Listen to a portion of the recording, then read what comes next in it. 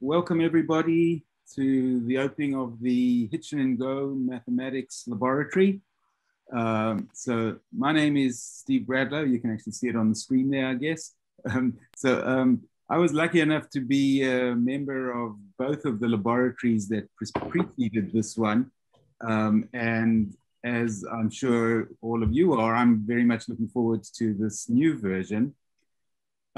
For those of you who didn't know that mathematics laboratories were a thing, let me point out that if you look up in the dictionary, you'll find that a laboratory is defined as a place equipped for scientific experiments, research, and teaching. Or another definition I saw said it's a place providing opportunities for experimentation, observation, and practice in a field of study. And so I don't know if this was the intention when these ICMAT mathematics laboratories were set up, but I think perhaps we interpret the use of the term as a reminder to us that the full range of these laboratory activities, including experimentation and observation, are all essential for mathematics discovery and progress. In case you haven't read your email or looked at the website, the program for today includes 3 40-minute talks about the scientific agenda of the laboratory, and each will be followed by time for questions and a short break. But before we get to that scientific part of the program, the coordinator of the laboratory, Oscar García-Prada, has some words of welcome for you. So Oscar, over to you. Okay, thank you. Give me just 1 second to share a screen with you. And, yes, so well, I want to welcome everyone. Thank you for joining. And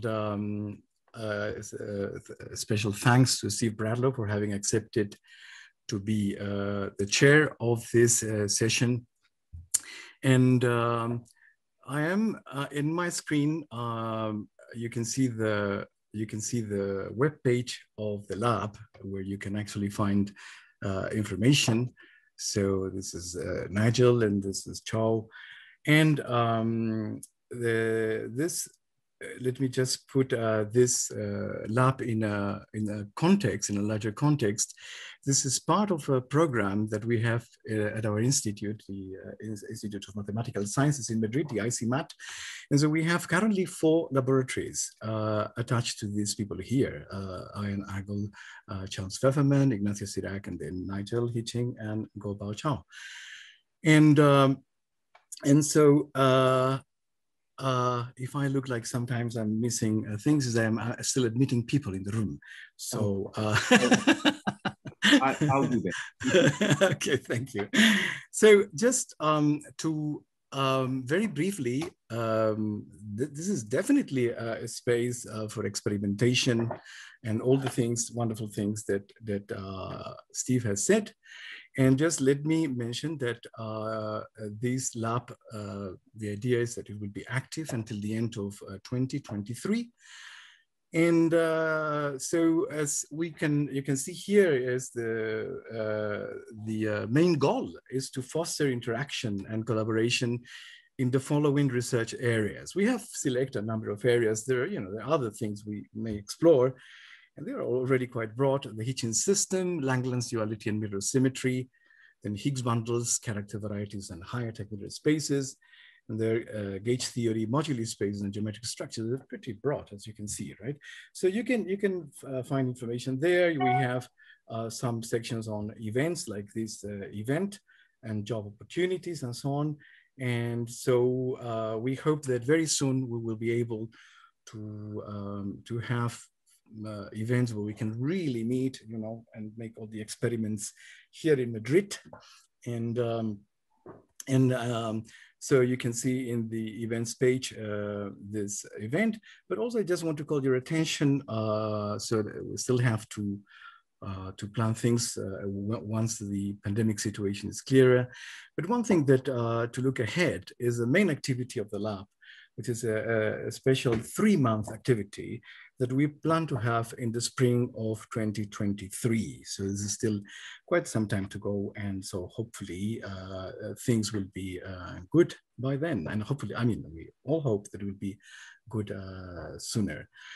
So you can look at the webpage, and so with no more delay, I just hand the word to Steve to introduce the speakers of today. So thank you very much for joining, and everyone be welcome. Okay, our first talk is by Nigel Hitchin, one of the 2 co-chairmen of this laboratory.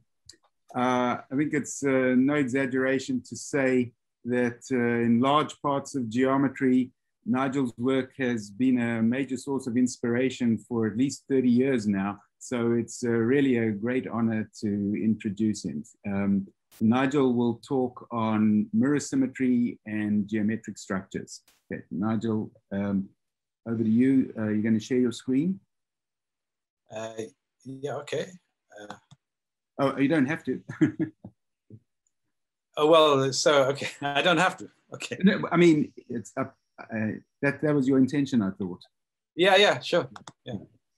Okay, there we are. Okay, so let me begin by saying I'm very happy to be involved with this, this new lab. Like the other ones before it, not only is it an opportunity for the exchange and support of young people, but it's also a forum. It's like a focal point for mathematicians with common interests.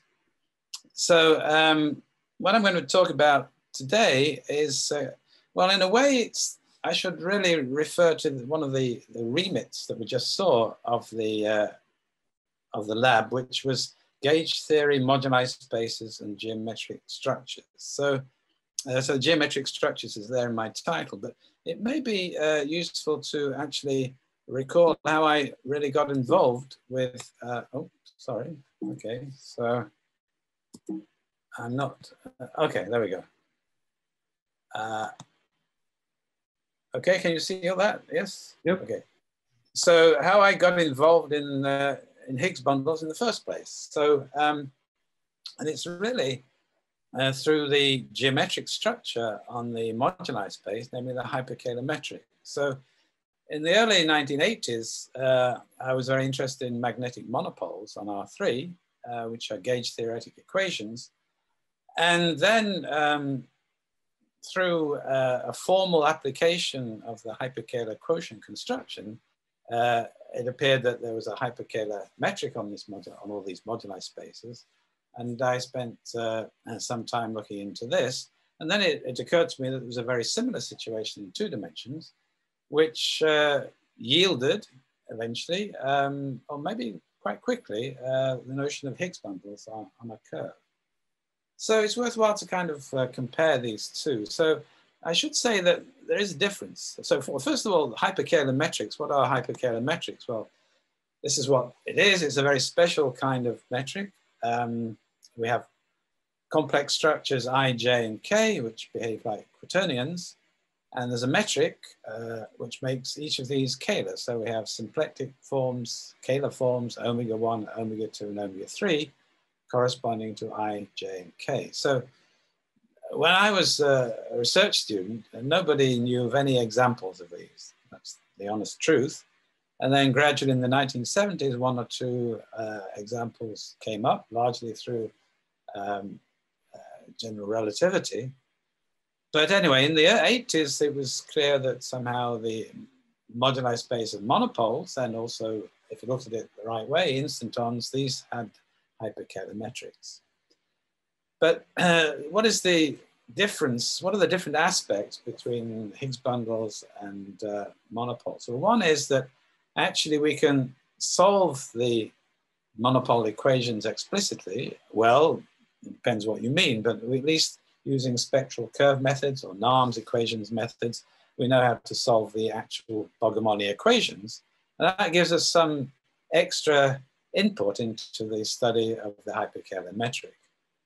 Higgs bundles may have spectral curves, but they appear in a different fashion. They don't actually help to solve the Higgs bundle equations, which are boundary conditions of a compact surface, are much more complicated.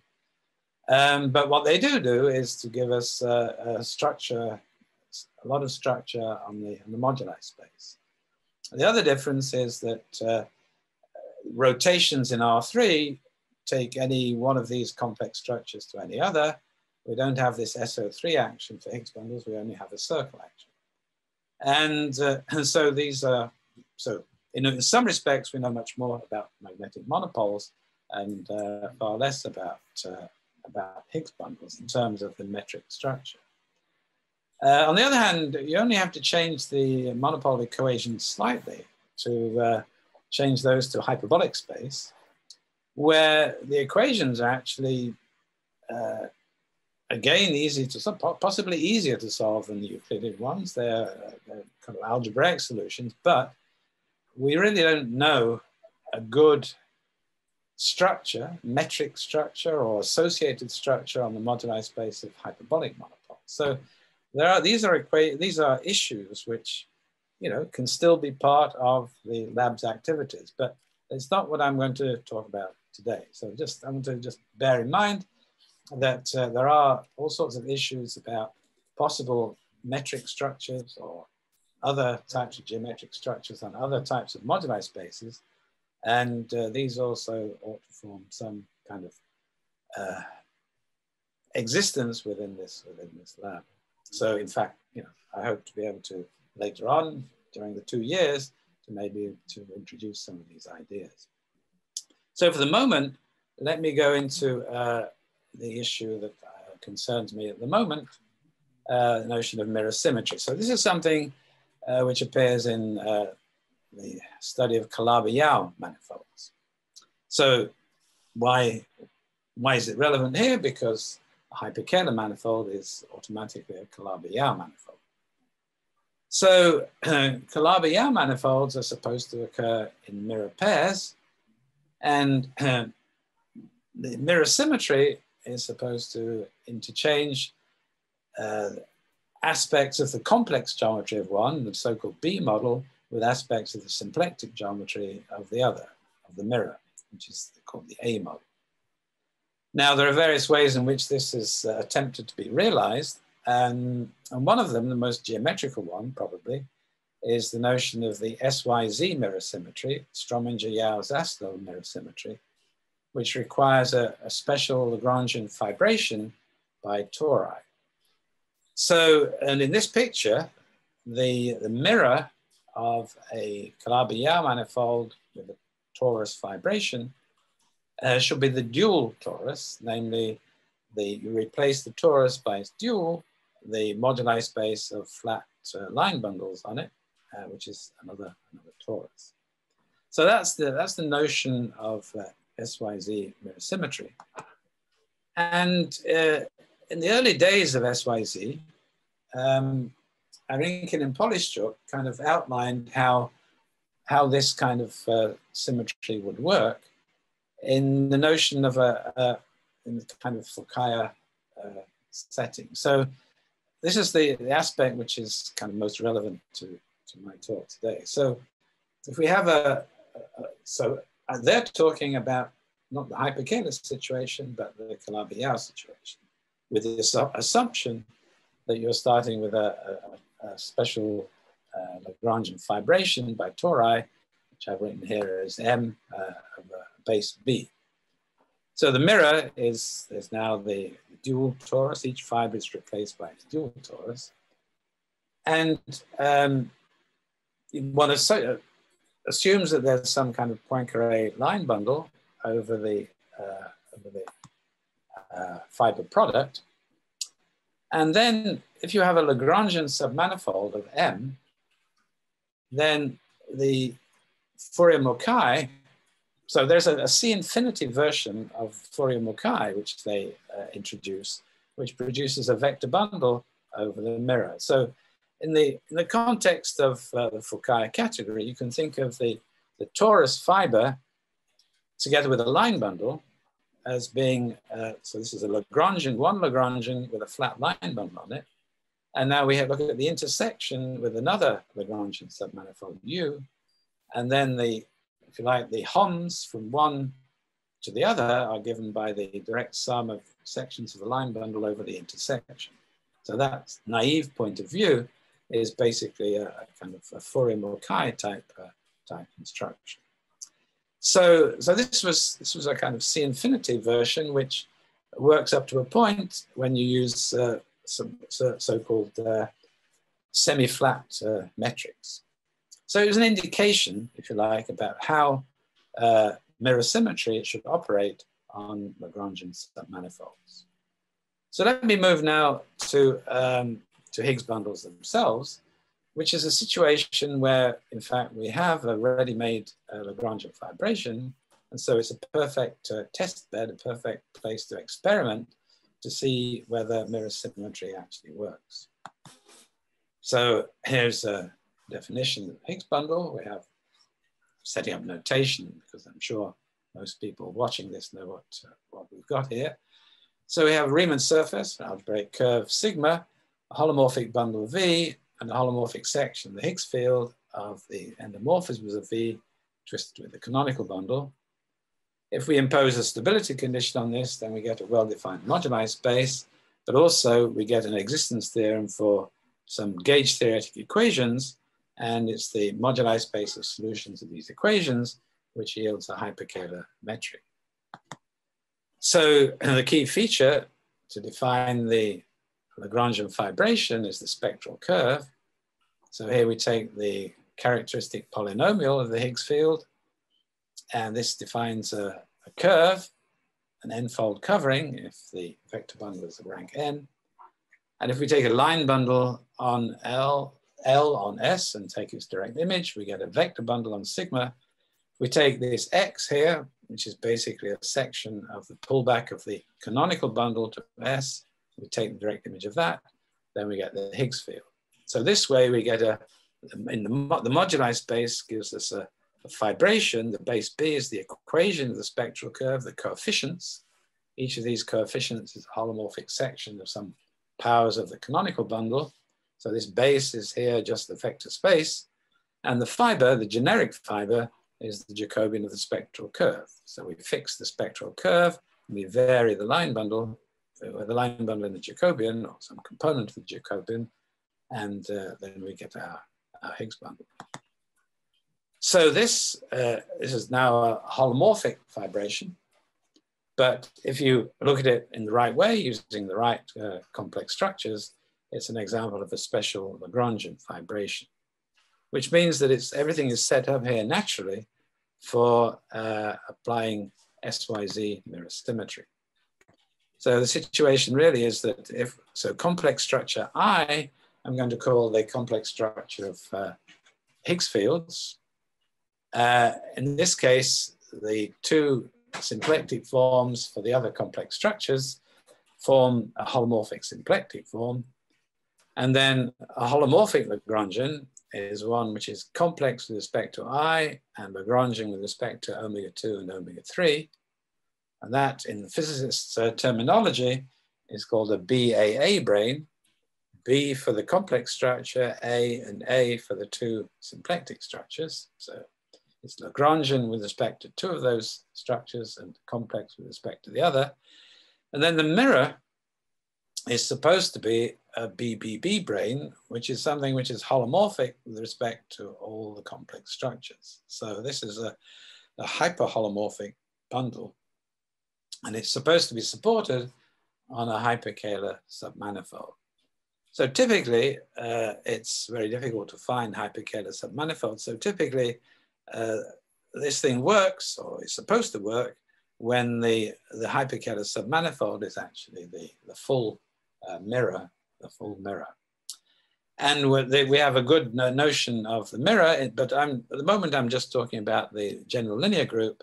And in this case, the Jacobian is dual to itself. And so the mirror is actually isomorphic to the original moduli space itself. In general, we have to talk about the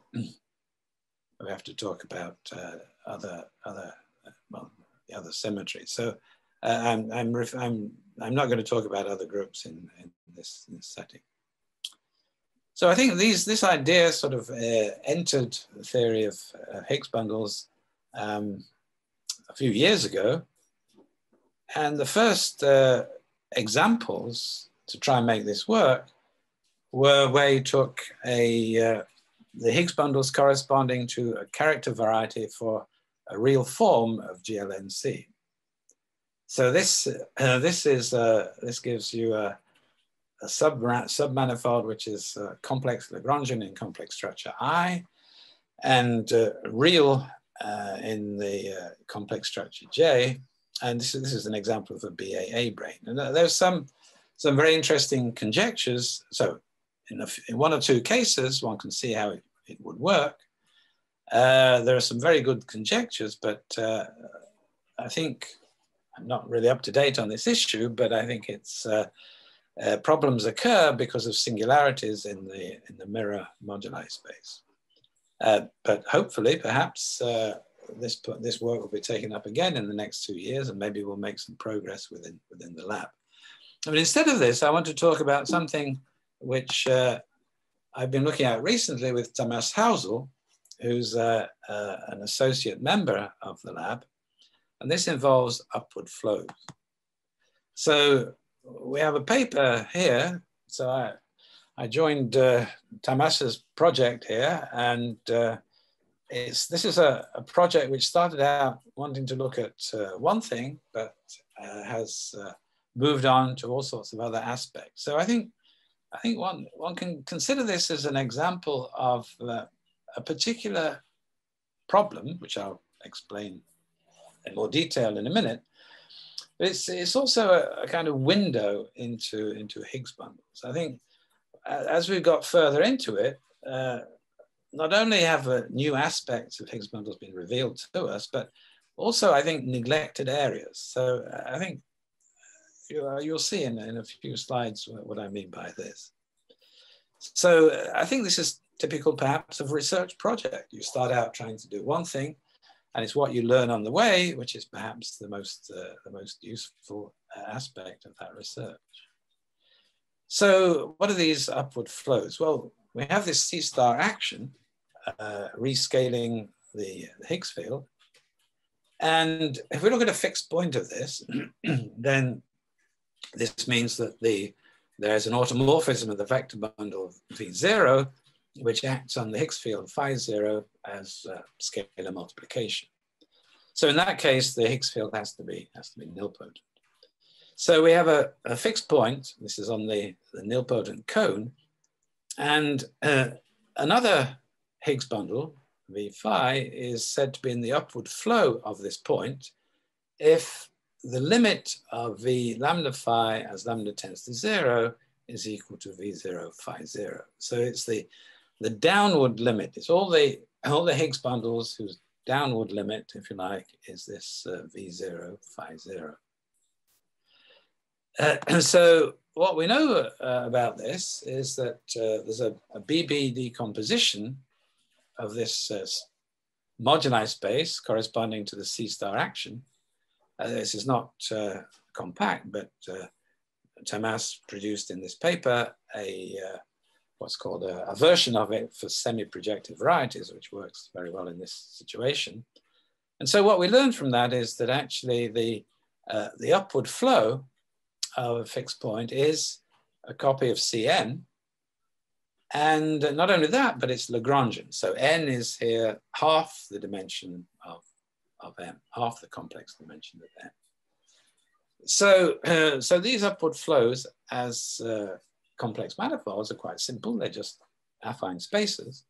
But it's the way that they sit into the moduli space, which is the important aspect. So here's an example. Suppose we take the canonical Higgs bundle. So this is the one which starts off the canonical section, or the so-called Hitchin component. Then here is our nilpotent Higgs field. Is the V0 phi 0 is this. The upward flow from this is where it's actually the section, the so-called Hitchin section. So we see it here as just the upward flow from this fixed point, and of course this is Lagrangian. It's also, in fact, as we know, one of the higher Teichmüller spaces. So it's also corresponds to a real form. So that's one extreme. The other extreme is going way down to the bottom and looking at a stable bundle. So suppose we start with a stable bundle with 0 Higgs field. Then what is the upward flow from this? Well, we take the same vector bundle V0 and look at all Higgs fields. With all the Higgs fields, then as lambda tends to 0, of course, the Higgs field tends to 0. So V0 has to be stable here. And another way of saying this is to say that this is the cotangent space of a point in the moduli space N of stable bundles sitting inside M. So this is another copy of Cn sitting inside M. These are two extreme examples. So what are the challenges? So what we want to do is to try and see whether whether mirror symmetry according to Strominger, Yau, Zaslow really works in this situation. This at least is perhaps my aim as far as this geometric structures is concerned. So there are lots of issues. I mean, well, the most immediate one is the transform really a vector bundle? I mean, when we talk about a torus vibration, we're of course just talking about the generic fiber. Those fibers become singular in very complicated ways. So the naive idea is does not necessarily hold over the singular fibers, or at least in principle it doesn't. But suppose it is a vector bundle, then what can we say about its rank? What about its topological properties, German classes and so forth? And then also, well, what is its structure? What is its internal structure? We want to understand something about this. How does it relate to the initial point that we actually started from, the point at which we take the upward flow? And finally, is there really a hyperholomorphic connection on this, this bundle? So I should say that a hyperholomorphic bundle essentially has a connection whose curvature is of type 1,1 with respect to all these complex structures. So the way I've phrased that suggests that I have a certain amount of skepticism about the last point, but that makes it a challenge. So let's look first of all at the rank here. So, so here, this is where it's important to introduce this notion of very stable. So this was introduced by Lemont for stable bundles a long time ago. So he said that a stable vector bundle is very stable if it has no nilpotent Higgs fields. So the adaptation of this to Higgs bundles is that we say that a fixed point, V0, phi 0, fixed point of the C star action, is very stable if it's the only point of intersection of U with the nilpotent cone. So this is a nilpotent Higgs bundle. But if the upward flow doesn't meet the nilpotent cone again, then we say that this is very stable. Unfortunately, there's a nice way of saying that. It's the equivalent to saying that the upward flow is a closed subvariety. So what we can do now is restrict the fibration over the base to U, and we get a proper map between vector spaces here of the same dimension. And now at least we can think of the rank now in terms of the degree of this map. But the question of looking at the rank is one which links together two different points of view. So here's a diagram which schematically I think shows what happens. So here is so this black circle here is supposed to be a component of the fixed point set of the C star action. So we take a point on it, and then this is the upward flow, and it intersects a generic fiber in a certain number of points. Suppose it intersects in a finite number of points. Then if we're going to do a Fourier-Mackay transform of this, then it's the transform is a vector bundle which corresponds to the direct sum of the line bundle on the fiber at these points. So the rank of that vector bundle is the number of points. So it's the number of points of intersection of U with a generic fiber of the fibration. So that's one way of thinking about the rank of this.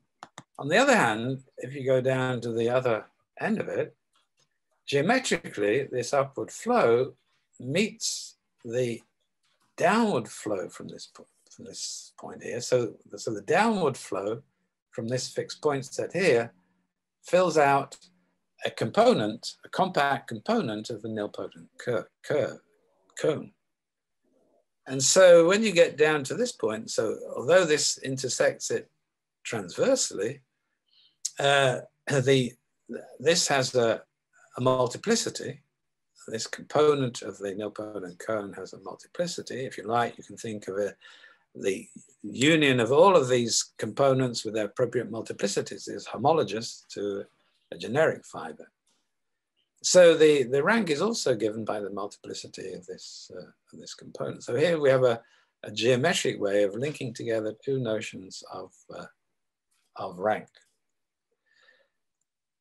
There is, in fact, a better way, a more algebraic way, and this is something which Tamas introduced, which we call the virtual equivariant character, really. But so if V is a vector space with a C star action, then the character here is the sum of this expression over the positive weights of the action.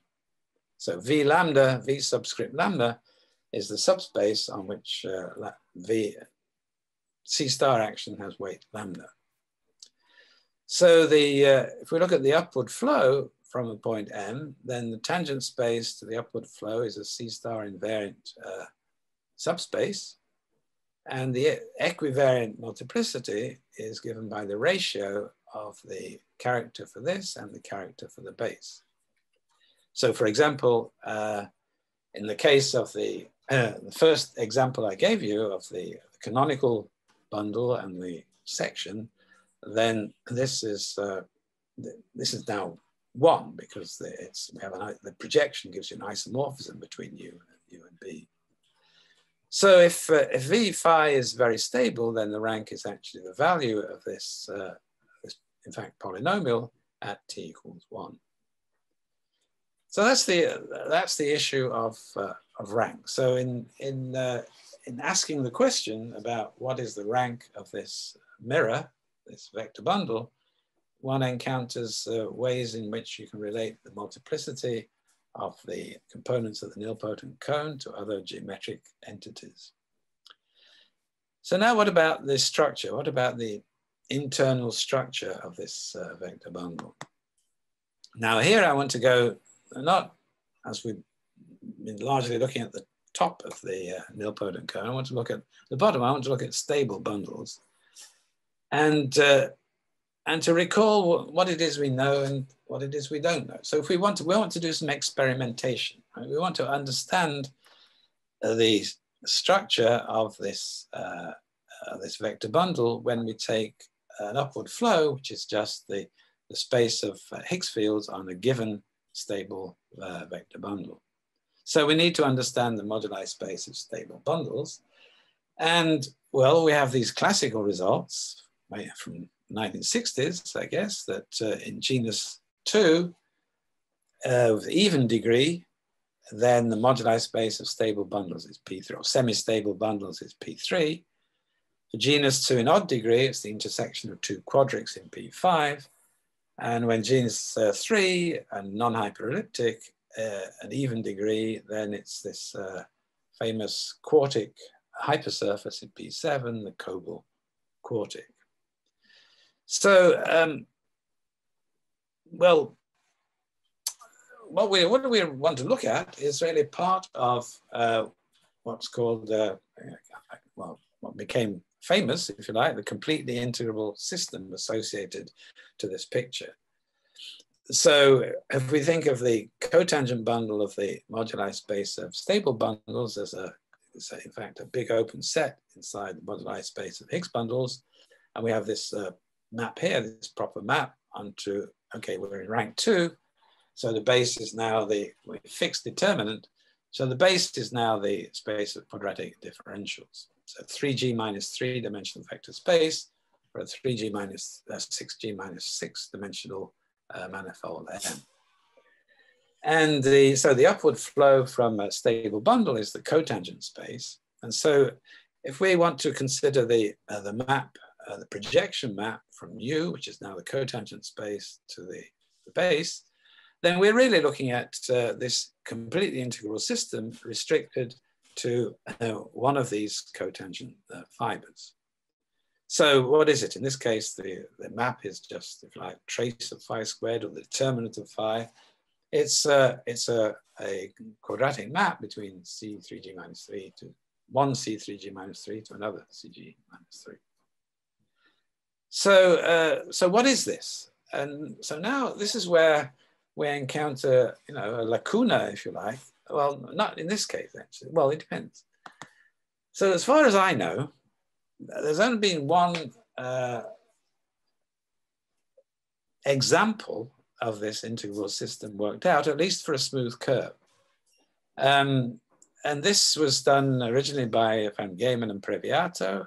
There's a nice way of doing it, also followed up by Gawensky and Tran-Gott-Bich. And there's a more recent paper by Loray and Hugh. So let me just give you the picture. This is what comes here. So okay, so we have a hyperelliptic curve given by that and given by this equation here. Okay, so we have 6 points in P2, 6 points in P1. We take a double covering branch of those 6 points, and the integral system, and this is the formula according to Gawensky. This is a very beautiful formula. It looks like this. So we think of the cotangent bundle of P3 as being the set of pairs PQ. So you think of P as being homogeneous coordinates in P3 and Q as being the coordinates in the fiber. So this was the formula for the integral system. This is now a quadratic differential on the hyperelliptic curve. And so what we're interested in here is, if you like, fixing P. So that's fixing a stable vector bundle and looking at this as a quadratic map from a vector space with coordinates Q1, Q2, Q3 to the three-dimensional space of quadratic differentials. Well, it looks quite complicated. It's a beautiful expression, but it's rather difficult to work with. And so we need a better way of looking at things. We need more information on what this integral system, fiber by fiber, really looks like. Maybe not more information, but we need some more accessible information. So here's what I discovered. In fact, I discovered this. So this is based on a paper of Michael Atiyah from 1955. So this is before stability and so forth. So he was looking at vector bundles, rank 2 vector bundles on curves in terms of ruled surfaces. So, which means looking at essentially at the projective bundle, but then our issue involves the endomorphism bundle of V. So it's really a projective general linear problem. In other words, invariant under tensoring V by a line bundle L, whose square is trivial. So, so what he did was to give in the odd degree case for genus 2, a description of the moduli space as a double cover of P3 branched over 6 planes. So I have to say that I first learned of this by reading an account by Simon Donaldson of Michael Atiyah's work on vector bundles. So which is due to appear at some stage in I think in the notices of the AMS. Anyway, so this is, if you like, a new way, or it's not a new, it's a very old way of looking at rank 2 bundles over a hyperelliptic curve, genus 2, but it's one which actually gives us much better information. So the idea is this, that you represent the vector bundle as an extension like this, and then the extension class, well, lies in this space, but this is a 2-dimensional space. When we take the projective space, so the projective space, the vector bundle just depends on the projective class of this. The projective space of a two-dimensional space is canonically isomorphic to the projective space of its dual. So this is, it's defined then by a section of KL, a divising, P plus Q plus R. So you have the hyperelliptic involution giving P1, and the moduli space turns out to be the equivalence class of unordered triples like this. So if you look at the image of P, Q, and R in P1, this is unordered. This is a point in the third symmetric power, which is P3. And according to this equivalence class, you'll see that this is branched over these six planes. So this is a very more amenable description rather than the intersection of two quadrics. And in fact, you can see very clearly that the very stable vector bundles consist of the complement of these planes here. So now you can actually do the calculation much easier, and you find that there are coordinates. You can choose coordinates on C3 and C3 here, such that this map looks like this: x squared, y squared, z squared. Very simple. That's for a very stable one. For the generic not very stable one, then it looks like this. And you can see now that this has a nilpotent Higgs field because 0, 0, z goes to 0, 0, 0. So that means that it's nilpotent everywhere. So actually, if you want to, so these not very stable loci inside the moduli space of stable bundles, these are called wobbly divisors. And there's this recent paper, well, not so recent, this paper of Pal and Pauli, which actually describes geometrically the structure of these things. So actually in genus 3, so if we're doing experiments, which I've been trying to do, to look at this, this map, then Pauli wrote another paper, a very nice paper about Cobal's quartic surface. And there's a way, in fact, that you can get this quadratic map in a much more amenable form here. So what he shows is that given a rank 2 stable bundle V with trivial determinant, then there exists a unique W whose determinant is a canonical bundle, such that this vector space here has of sections is actually 4-dimensional. So anybody who's worked in 4-dimensional Riemannian geometry in terms of spinors, tensor product of spinors, will know that there's a natural quadratic form. So each of these V and W has a skew symmetric form, one with values in the trivial bundle, one with values in K. So this 4-dimensional space has a quadratic form with values in sections of the canonical bundle, which on genus 3 is a 3-dimensional space.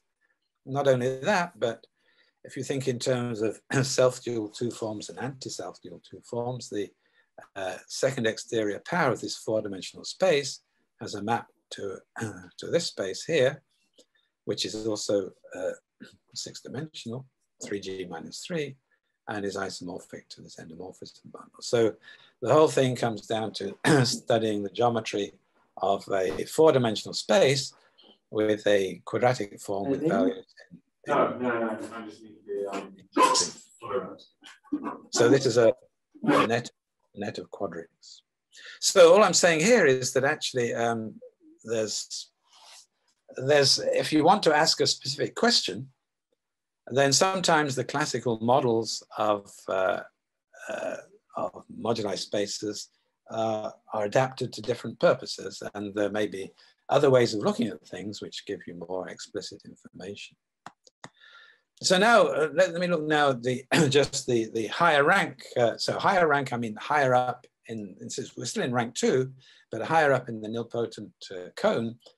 What do the upward flows from the other fixed points there look like? So this is the typical situation for a nilpotent Higgs field. The V phi is very stable if B has simple zeros, and for example, if L was k to the minus a half, then B will be non-vanishing, and then this will be an isomorphism. And in general, the map you can find coordinates such that this map from this C3G minus 3 to C3G minus 3 looks like this. So far everything looks rather as if it's standard, but that's not in fact the general situation. So one of the things which Tamas and I have been involved with more recently is the fact that to look at the algebra, right? So we have a map, an algebraic map from Cn to Cn, and given by, say, in rank 2 by these quadratic functions. And so there's an algebra given by the vanishing of these functions. So what it is that we could think of it this way: if we take the Fourier Mackay transform with this Lagrangian, we look at the structure sheaf, we take its direct image onto the base, then we lift the base up to the canonical section. Then what we're really saying is that we're looking at the mirror vector bundle restricted to the canonical section. And this has, so because we're looking at the direct image of the structure sheaf, this is now an algebra. So this is part of the structure of the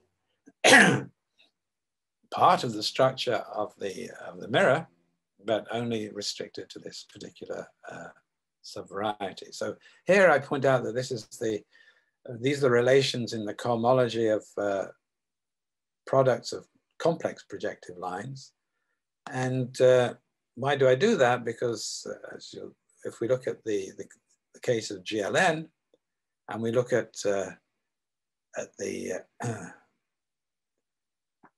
if we look at fixed points, which look like this, then what you find is that actually this algebra is the cohomology of a product of Grassmannians. So there's so up at the top of the nilpotent cone, we seem to be getting something which is related to the geometry of Grassmannians and groups and representations of groups. At the bottom, we're getting sort of some terra incognita, which is trying to understand the integrable system for each cotangent fiber. Okay, well, let me move on to the final part of this, which is the question of hyperholomorphic bundles. So a hyperholomorphic bundle is, it's equivalent to a holomorphic bundle on the twistor space of M. So any hyperkähler manifold has a corresponding complex manifold called its twistor space.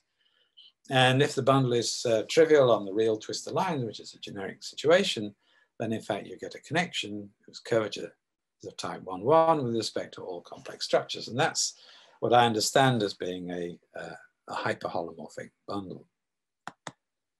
So if we take a type 1,1,1 upward flow, so this means that this is in higher rank, then we know what the very stable condition is. It's that product of these BIs, so I don't know whether I had that previously, but you get a chain. So the fixed point is given by a chain of line bundles, and there's a BI is a map from one line bundle to the tensor product of the next one with the canonical bundle. And the conditions for very stable is that there should be simple zeros and no repeated zeros. So the product should have simple zeros. And then it turns out that the Fourier-Mackay transform, which is our mirror vector bundle, is a tensor product of exterior powers of universal bundles corresponding to the points in each of these divisors. So these divisors have simple zeros. So fortunately in this case, well, fortunately, maybe predictably, according to mirror symmetry, these universal bundles do have hyperholomorphic structures. There is a hyperholomorphic connection on each of these, and hence on the tensor products of these things. So in this situation, for these upward flows, then we do know that mirror symmetry works in the way that it should. But what can we say in general? Well, this is where I think I have a problem. So if we have a general upward flow, let's say, this is a Lagrangian, then if we're going to have a hyperholomorphic bundle, then somehow the other complex structures must know about this Lagrangian, must know something about this Lagrangian. How is that going to happen? How, in the character variety complex structure, how does it know about this, this Lagrangian here? Well, one possibility is it might be this notion of conformal limits. So in fact, there was a talk by Richard Wentworth a few years ago in Hamburg, which started off this collaboration between Tamas and myself. So according to this paper of Collier and Wentworth, one of these very stable upward flows has a conformal limit, which is a Lagrangian in complex structure J. And so complex structure J does know to a certain extent about this. On the other hand, if you look at the complex conjugate structure, there's an equivalent one which comes from the other side. And it's not clear that these actually are giving you information which is relevant for the hyperholomorphic connection. So here, let me finish with this, an example here of a Lagrangian subvariety, which is somehow what makes me raise the question or air my skepticality about whether mirror symmetry is going to work in this way for all Lagrangians. So here is a rather simple example. Let's take a fixed point in rank 2, which here is a nilpotent Higgs field, which looks like this. And now suppose this divisor B has a double zero at the point C. So this is not a very stable Higgs bundle. So the question is, what happens to the upward flow? If it's not closed, what is its closure? So what you find is that the limit points are actually on the tautological section, on the Teichmuller space, if you like, from the character variety point of view. And it corresponds to quadratic differentials which vanish at the point C. So it's a hyperplane in this space. So those are the limit points. So this lies on the upward flow of this canonical Higgs bundle. So here is an attempt at a picture of this. So this, I guess it's a helicoid. This is supposed to represent the upward flow U from this wobbly fixed point. It intersects the nilpotent cone, so it includes this, in fact, this projective line here. But it also intersects the canonical section of the integral system. So this is this blue plane here in something of codimension 1. So if we look at the union then of U0 and U, then what we don't get a submanifold, we get something, two subvarieties, if you like, which intersect. So there's a lot of evidence to suggest that actually the mirror of this Lagrangian cycle is the universal adjoint bundle for SO3 corresponding to the point C. So in the case when we had if we had two distinct zeros for this, this A, then we will get the tensor product of the universal bundles corresponding to those 2 points as the mirror. But here there's a coalescence, and what I claim is that actually this this should be the mirror of the SO3 adjoint bundle. So then what does it leave for this? So suppose I just take the closure of U itself. This is some closed Lagrangian cycle. Maybe it's smooth. I'm not quite sure whether it's smooth or not. But is it possible that that should have a hyperholomorphic mirror? Because that SO3 connection is irreducible. yeah, this seems to be somehow part of it. So I think the issue of which Lagrangians do have genuine mirrors in the sense of this hyperholomorphic Fourier-Mukai transform, I think is very much open and is a subject which I think will reveal more about the geometric structure related to the hyperkähler metric of these Higgs bundle moduli spaces. So let me finish there. Okay, thank you very much.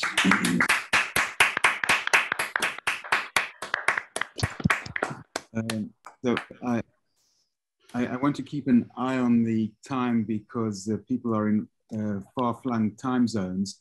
But if there is, I guess we have time for one or two quick questions if anybody would like to ask something. You can just unmute yourself and speak up. I have a question actually. Sure, go ahead, Anna. Yeah, hi, thanks, Nigel. That was very nice. Yeah, I was just wondering about your last comment. You mentioned that what you seem to find on the dual side is some adjoint universal SO3 bundle. So does this have anything to do with these points being SU11 Higgs bundles, these fixed points that you were looking at? I don't think the real structure comes into it at this point. No, it's more to do with questions of, so the actual, the non-closed upward flow meets a fiber in 2 points, and we have a third point for the canonical section. And there are other calculations which we've been doing, which I mean, there are a number of different issues related to this. So I don't think SU11 appears in it. I mean, you know, of course, mirrors of SU11. I mean, SU11 is going to give another Lagrangian, but I think we understand actually the case of UMM and its mirror much better, because that's one of the real forms which actually works well. So you go over into the moduli space of the Langland's dual, which is anyway, the symplectic group. So I don't think SU11 intervenes in this particular issue. Because there's also, I mean, there's this quasi-split real form, and Langland's dual seems to be the Langland's dual of the Nadler group. So yeah, anyways. Yeah, no, I mean, sure, the whole issue about the Nadler group is a very interesting one. But this is an issue, I mean, this is just a rank 2 issue, and it's, you know, we're trying to understand things in the simplest possible case. And if things are not quite the way they are expected in the simplest case, then, you know, something needs to be attended to. Thank you. Okay. Any more urgent questions? Ask a question real quick. Sure. Oh, sorry, Mario was polite and raised his hand, I see. Who are you deferring to? Mario raised his hand. Go ahead, Mario. Okay, go ahead, Mario. Yeah, hi.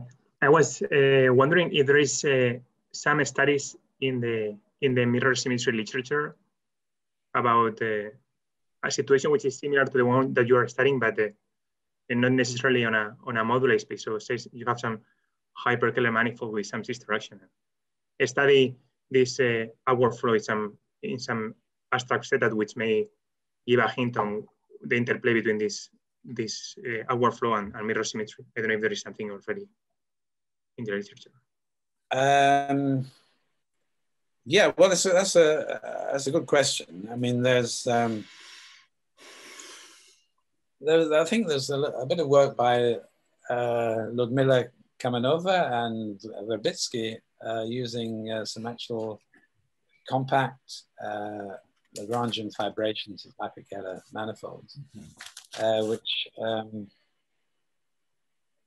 which are nice model. I mean, we don't have the C-star action, but they're nice models, and so there's a sense in which, yeah, they could be an experimental situation for understanding things where you have much more control perhaps over the subvarieties and so forth. So that, yeah, that's it. I mean, I don't know whether there's any published paper on this yet, but it's conceivable. Yeah, yeah. I mean, you know, the pure Calabi-Yau situation is quite complicated because we don't really have special. I mean, there are very few examples of special Lagrangian fibrations for a pure Calabi-Yau, but when we go to the Hyperkähler situation, then we have the holomorphic geometry to kind of help us. Yeah, that's a good point. Okay, thanks. So, Brian, if you don't mind, maybe let's save further questions till the end of the session, just so that we don't slip in the program too much. Cho, are you ready to go? You're muted. Yes, I am. I'm ready. Okay, well then, if everybody's okay, I think we'll go straight into the next talk, which is by Ngô Bảo Châu, the other co-chair of this laboratory. As I'm sure you all know, Professor Ngô's Fields Medal winning work on the fundamental lemma was not only hugely important for the Langlands program, but also opened up vast new frontiers closer to geometry and gauge theory. And I think that's very well illustrated in the title of his talk, Hitchin-type moduli space and automorphic forms. And so it's a great honor to introduce Joe, who's going to give the next talk. Thank you so much, Stephen, for your introduction. Let me say first, thank you, Oscar, for inviting me to this meeting. And it's a great honor for me to have my name attached to the name of Professor Hitchin, whose research has influenced me a great deal. So let me start sharing screen. Hopefully it will work. Okay. All right.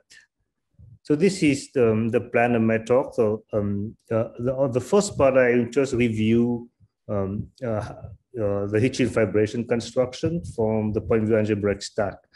And then from there, I will try to do some rather straightforward generalizations of the Hitchin fibrations. And I will end up in how to relate on this story to why, I mean, from my point of view, to automorphic forms. And there is some question to me. At this point, it is still pretty vague, but I hope that I think this will be, with the time, it become more precise, and I think it will be important. So this is the actually called Higgs bundle that Nigel only have talked about, of course. So this is the on X is smooth projective curve over complex numbers, and so this Higgs bundle is going to be a vector bundle on X, equipped with what's called Higgs fins. That is a map from V to V tensor to canonical bundles, which is OX linear map. So roughly speaking, we want to study the space of stable Higgs bundles. I'm not going to define what it is stable Higgs bundles, but there's also stability to Higgs bundles seems similar to the one for vector bundles. And we have this fabulous Hitchin map, which is rather simple. In this context, we just taking basically the characteristic polynomials of these twist endomorphisms. So we attach to Higgs bundles a bunches of symmetric differential forms. The AI, the trace of Wash-I of phi. All right, so this is so it is quite. Let me to review the same constructions, but so let me recall this is very important point that is been discovered by Professor Hitchin. First of all, there is some kind of homeomorphism between this space and the vector bundles. The space vector bundle is integrable connections on X. The second point that H is a complete integrable systems, and in particular, the third point, the genetic fibers of H is almost a billion varieties. In particular, this is the pika variety of the so-called spectrum curve. So let me now review this story, a little part 2 and 3 from the perspective algebraic stack. So now we start with a general reductive group of a fin K, which can be pretty arbitrary fin, and so they have the Lie algebras, and because you have on the Lie algebra you have the GM action, which action is commute with the adjoint action. You can twist G by any Lie bundles over anything. So on X, I give myself L some Lie bundles, which correspond to the canonical bundle in the classical context.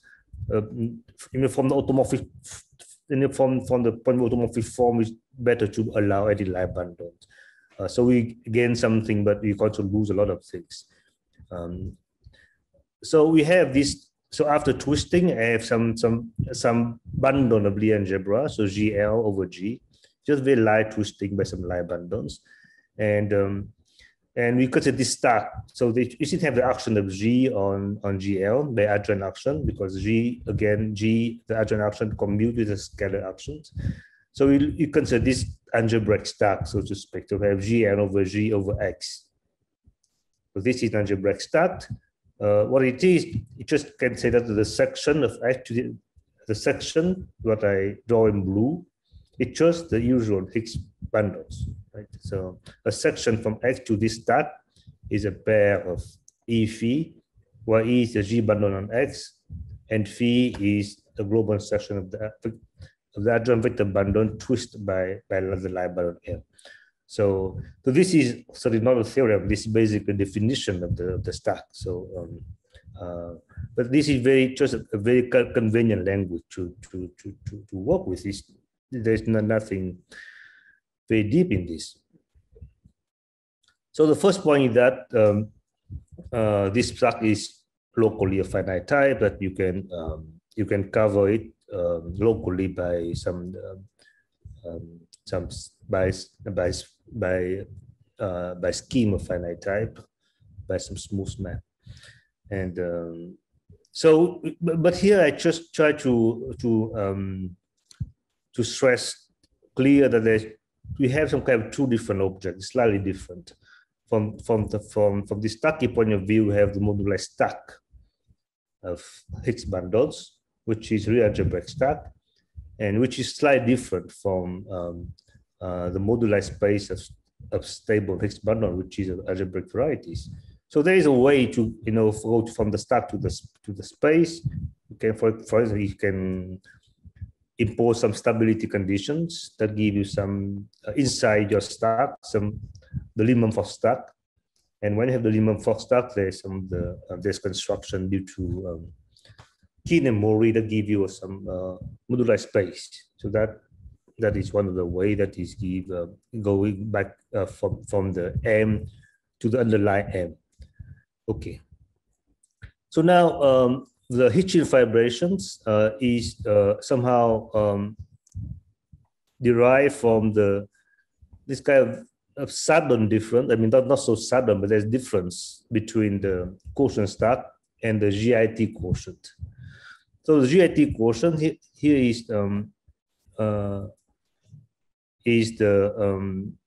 usual one. So you have this A G double bar by G. So by definition, this is the by definition this is just this thing. Oh, you know what I do? I don't want this. By definition, this is the spectrum of the ring of G invariant function on the Lie algebra, and it is very. So this can be defined for any of 5 varieties equipped with the group action, but it's usually better to work with action of reductive groups, so that the theory have some kind of nice behavior. For example, this ring is finitely degenerated, and it's very useful to know another description of this ring of invariant function due to the Chevalier, that when you restrict invariant function on the Lie algebra G to the Kaplan algebra T, then the G invariant function restrict to the W invariant function on T, and that function is an isomorphism algebra. So there are two ways. There are two ways of describing this invariant quotient, which is it's actually very important later on. For example, to establish in full general the dualities in the mirror dualities in the Hitchin fibrations. So all right. So anyway, we have this map. So here G mod G, which a single shock is the algebraic stack quotient, and the one with two shock is denoting the GIT quotient, and the quotient stack map into the GIT quotient. So when we have this, I mean, on this is of course is equivalent with respect to the GM action. Then you can twist everything by a line bundle L. So I have this twisting. So now I have object map, fiber over the curve X, and locally isomorphic to the G mod G. With and globally, you have this one cocycle given by the line bundles. Now this language is kind of tautological to define the Hitchin fibration. So you have a section of X into a stack quotient. So denoted by the left, the left blue row, Phi. Then I can compose with the map from the stack quotient to the GIT quotient, and that gives me a map from X to this AL, which is no longer a stack; it's a space. So here's just the vector bundles. So I have this map, the Hitchin map H, from M to A, where M is algebraic stack of section of GL mod G, and whereas the script A is a space of section of AL, which is a vector bundle. So the script A is vector space. So that is the space when you write down what is the effect of the L twist on the Chevalier base, then you can get to L plus L squared plus etc. plus L to the n, and that gives rise to the usual vector space that we have seen. So this is the static version of the Hitchin fibrations. So I just want to add one single point. I don't want to go to on these abstract nonsense things, but there's a very nice way to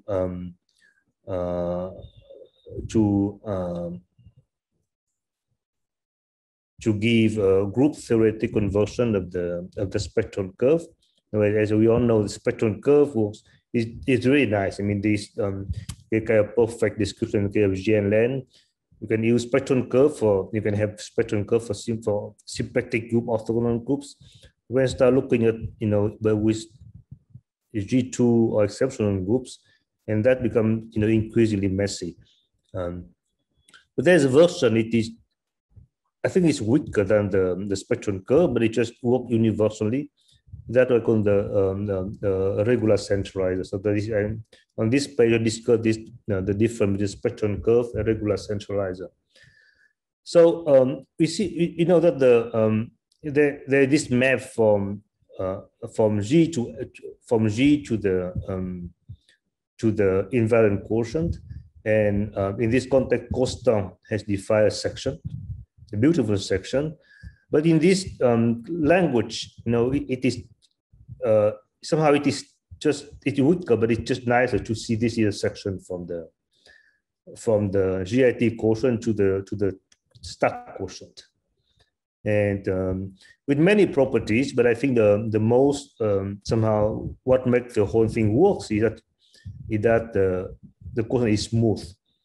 So I mean, you may ask how the signal can be smooth. The signal is never smooth, but because we work with stack, it is smooth. That means you can section and you saturate with action of G, then it becomes a smooth map. So instead of saturating with action of G, I just quotient it out. So I'm saying that I have a section from the GIT quotient to a stack quotient, which is a smooth map. And here there is one kind of annoying technical point, but usually you usually can sort out in a kind of cheap way. The cosine section is not GM equivalent. That is one of the troubles, but it's kind of you can make it equivalent after taking some kind of square root. So as long as you have a square root of L of the line bundle, I mean, that is the case for the canonical bundle, for example, then you can make it compatible with the end twist. So that you have this now you have these pictures. You have the quotient stack of GL mod G. So this is again the G mod G twisted by L. You have AL, which is GIT quotient twisted by L. Then you have the map from the stack quotient to the GIT quotient. But now you have in addition the map from the GIT quotient to GL to the stack quotient, which is provided by constant. And so I think in Hitchin papers, he constructs a slightly different for section, but it is many equivalent. And the mere fact that have a section, that means that this map has to factor through some regular part of G, where the action is the orbit has maximum dimensions, and the centralizer you have to a regular where the centralizer is a smooth scheme, and you can put it back to A. And so for every section A, so in the space script A, for every point on the Hitchin base, so that gives you a map from X to AL and compose it to the stack quotient. When you put back the centralizer, it gives you some smooth group scheme over the curve. And for when the point A is generic, you can prove that the H minus the Hitchin fibers over A is isomorphic to the space of JA bundles, they're not PA. So in general, what you have is the action. So PA is always a group, and PA acts on MA for any A. It is some universal, but when for generic point, this action is simply transitive in very strong sense, in the stack sense. So this all so now let me say some word about what do you win, what do you lose when you move from from moduli space point of view to the moduli stack point of view. So for when you no longer require L to be canonical bundle, then you lose connection with the moduli space of connections. So I think there's not much you can do about that. But now on a stack point of view, this can perfectly work over finite fins. So it makes sense over any fin, in particular makes sense over FQ. And usually you can do the exercise of counting FQ point on the moduli stack, on moduli stack, Hitchin moduli stack, as well as counting point on the Hitchin fibers. And actually, I mean, when you ask this right question, it becomes almost tautological. That you see that when you count the FQ point on the whole stack, what you get is exactly what in automorphic theory they call the trace formula for Lie algebra. When the trace formula is basically distributions on the space of smooth and compact support function on the adelic point of the Lie algebras, and there's some kind of linear function on that. And when you apply it to some specific function, which is given by the Lie bundle, then that gives you, theoretically, the number of points of the whole moduli stack of Hitchin bundles. Of course, the whole thing is divergent, but somehow you don't. At this point, we can use this as some kind of heuristic. Another thing is why we really need to use online bundles, because it's really a distribution, so some kind of the linear function on the gigantic space of functions. So we need to use as many functions as possible. So in particular, when you look at some kind of unramified function, you really need to deal with online bundle, not just a canonical bundle. and everything works better when, for example, for degree L is really large. I mean, greater than 2g minus g2. But it equal to 2g minus 2 is also works, but you have more troubles. So, and also when you count the FQ point not on the whole stack, but now on some Hitchin fibers, and that gives you really the structures of the trace formula and some kind of integrals, integral on some conjugacy class, and more specifically on some rational stable conjugacy class. I really don't want to go into this, automorphic and harmonic analysis subtleties. So let's just say that there is kind of perfect dictionary when you're counting FQ point on the Hitchin modulized stack, as well as fibers, Hitchin fibers, to the trace formula. And moreover, when you count it from the fibers, for some of course for the regular fibers, it is very the formula is simple, but even for the fibers corresponding to some irreducible spectrum curve, and it has some very interesting, overall integrons that is what I'm very interested in harmonic analysis, and the formula is really convergent. It really makes sense. So when you're not looking at the counting point on the moduli stack, but rather by fiber wise, and maybe you add on fiber together at the end, then you have this question makes sense. So when you work over finite field, it is instead of counting point, is much better to study this direct image.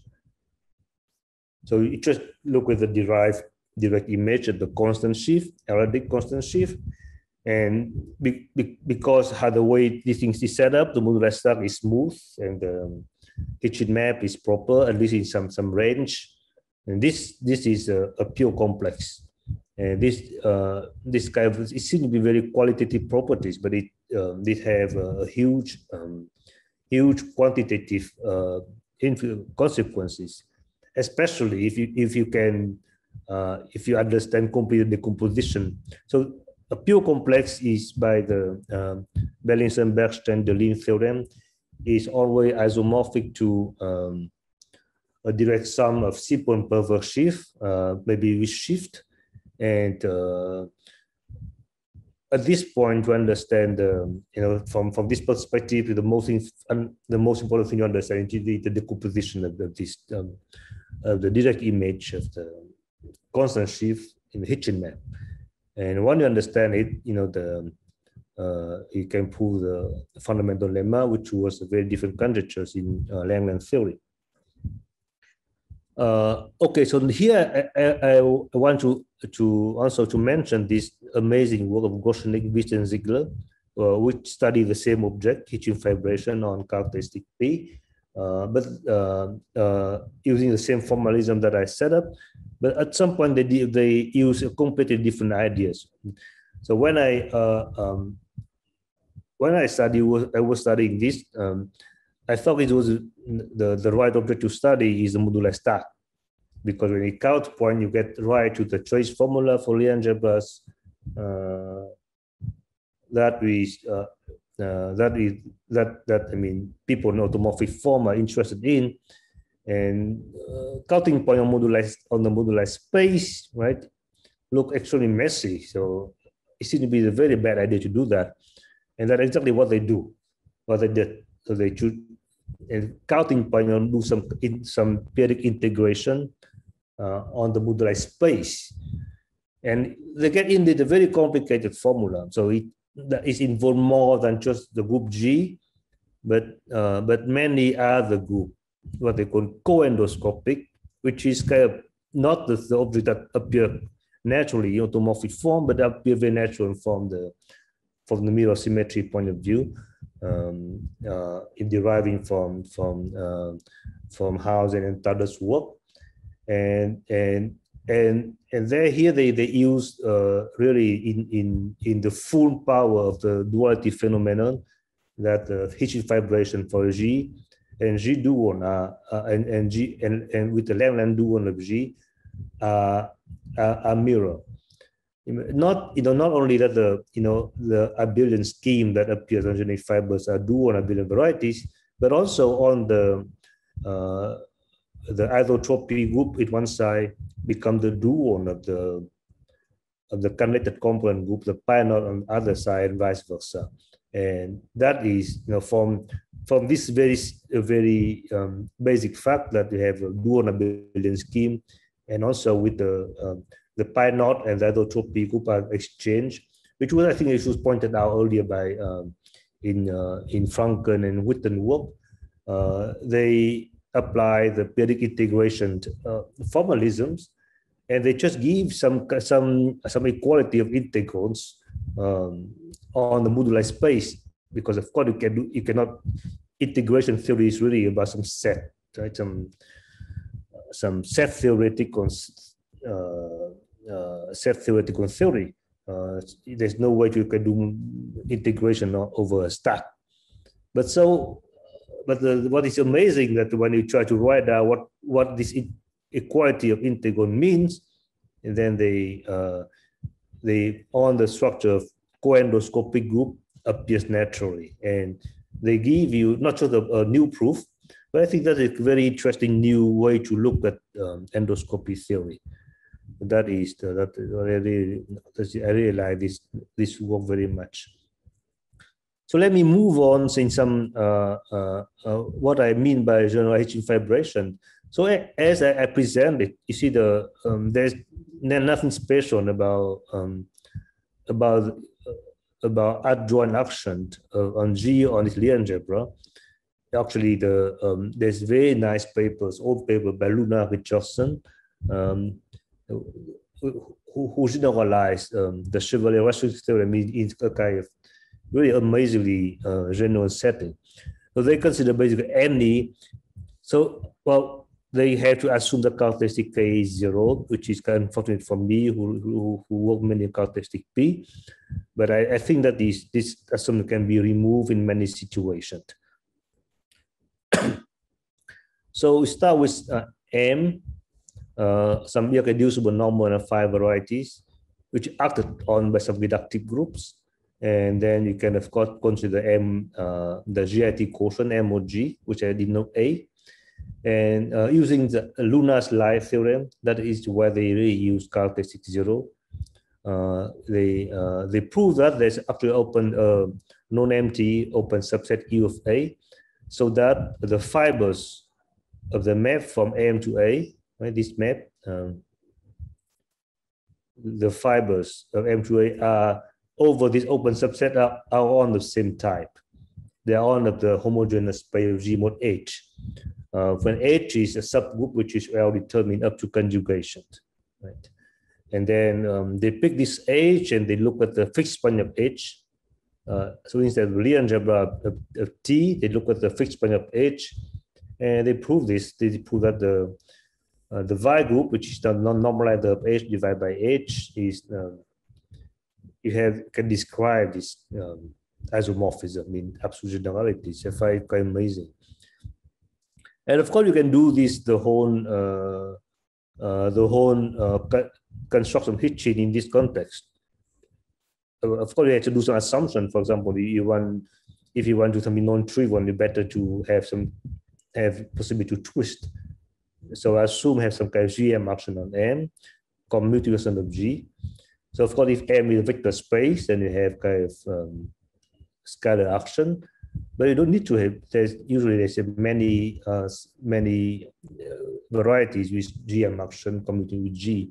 We don't need to assume that M is a vector space. And so you can twist the whole thing with any Lie bundles. You can restart the whole construction exactly the same way. And then you have a new Hitchin-type vibrations. And also the structures, kind of complete integral system can survive So if you assume like the kind of smooth section from the GIT quotient to the stack quotient, then you have a regular centralizer, and then you can have some kind of description of the fibers. It's very similar to Hitchin fibration. Of course, it works best when the Hitchin fiber is kind of torus. When the Hitchin fiber is torus, then the Hitchin fiber of this map is in a billion varieties. And I mean, all this needs to be has to be worked out in full detail, but I don't see any kind of difficulties in this. So let me review some examples. There's kind of when you look at the Lunar Richardson papers, there's kind of a list of many examples that I actually don't know, but there's I just list some examples that's kind of more familiar to me. So first, of course, you have the action of G acting on the Lie algebras by adjoint action, and that gives rise to the usual Hitchin fibration. And also we have the kind of familiar situation when they have group G equivalent evolutions, and take K, the connected component of the fixed point, and you decompose G to usual K plus P, where P is a -1 eigenspace, and then you can consider action of K on P. And this is the GIT, the invariant theory here has been studied great detail by Costan and Rallis. And that gives rise to the Hitchin fibration for real Lie groups that I think that maybe Oscar will mention in his talk. But also there's another object which is very close to the usual Hitchin fibration. Is this one. So instead of the Lie algebra, we look at a reductive monoid. So like a GN-len, the space of matrices can be seen in two ways. Either it is the Lie algebra of GN-len, but it can also see it as a reductive monoid containing G, right? So G act on M by left and right translation, and M had to be a phi normal varieties. So this object has been completely classified by people like Renner and Winberg. And so G acts on both on the left and right, but you can look at also the conjugation actions. And now if you, then you can do the GIT, describe the GIT quotient. And also the monoid test also always some GM action on this. I mean, if you have this kind of forced by theory on any monoid, you should have to have a GM. There's no monoid that containing some kind of semi-simple group as an open subset. You need to have some kind of GM. And so with this, actually, you give that give rise to multiple Hitchin fibrations. So it actually this fibration is, it looks very similar, but it's way more complicated than the additive Hitchin fibrations. So this is so why, I mean, I'm very especially interested in this example because this gives rise to the bona fide trace formula. So the trace formula for Lie algebras is already some kind of very simple washed down version of the trace formula, the full trace formula. And this example, this construction with the reductive monoid gives exactly the full trace formula. And for example, one of my students is working on this Hitchin fibration and try to describe the complete decomposition theory, the composition theorem for the Hitchin map in this situation. And although he has not finished, but the reason, I mean, the expected reason look really very exciting. So let me mention some kind of non-example. It's more like almost examples. So when you look at the AB now, this is much more complicated examples. We have looked at the commuting scheme. So X1, XD is the Lie algebra, satisfy this commuting relation. And you have G act on M by diagonal adjoint actions. And here I conjecture that you don't know what is the invariant quotient, because you cannot apply lunar Richardson. Lunar Richardson have to assume the M is irreducible and reduced normal varieties. And here M is neither normal, it's not reduced, it's not irreducible, it's reducible. So we cannot do that. But the conclusion that lunar Richardson should work. So this with Chen, and we have verified it for GLN or SP2N. We're not very far from the orthogonal group, but it's become the proof become increasingly complicated. At least we get stuck at some technical point. I don't think it's very serious, but I found it kind of discouragingly complicated. Of course, we do not have a kind of uniform approach. It's very strange. We look very kind of theoretic. Should approach with roots and weight and stuff like this. But the proof here is you cannot work with any kind of. I mean, I don't see how can use this kind of usual theoretic approach, but we should do some increasingly complicated linear algebras. But it works beautifully for GNLAN and SP2N. And we are kind of struggling for orthogonal groups. So I made a conjecture because as far as I can see, I don't see anything that can prevent it from being isomorphism. But who knows for what happened for even orthogonal group, for example. Okay, so let me just say that this example is very interesting because when M is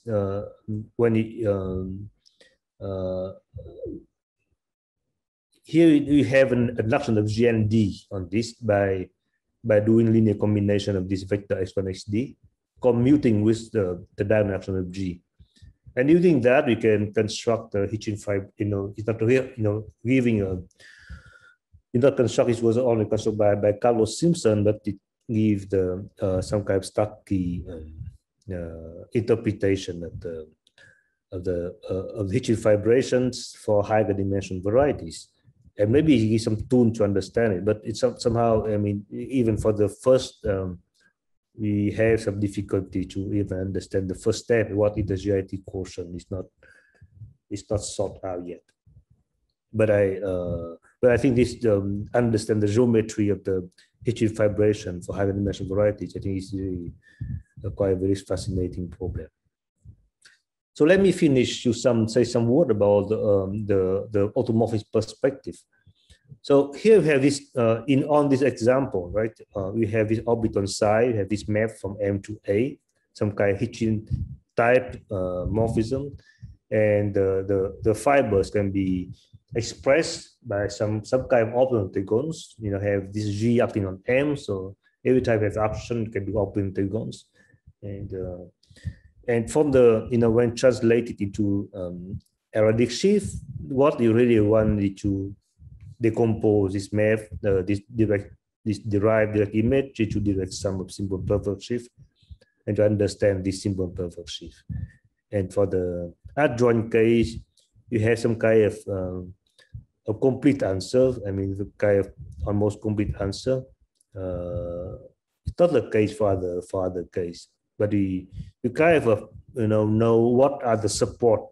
Have some kind of very limited list of the possible support of this perfect sheaf, and but to say yes or no, this thing appears is still a very difficult problems. And I think this is had to do with how we analysis of open integrons. So, but there's another side of the story, that is have another map from M to band G, because you have a G bandon with additional structure. So if you forget additional structure, you have map from M to band G, and then you can also push forward the constant shift due to direction. So this map is not as good. This might not proper. It can be the complexity is not pure. It's some kind of awful object, but nevertheless, this map Q is automorphic of finite type, and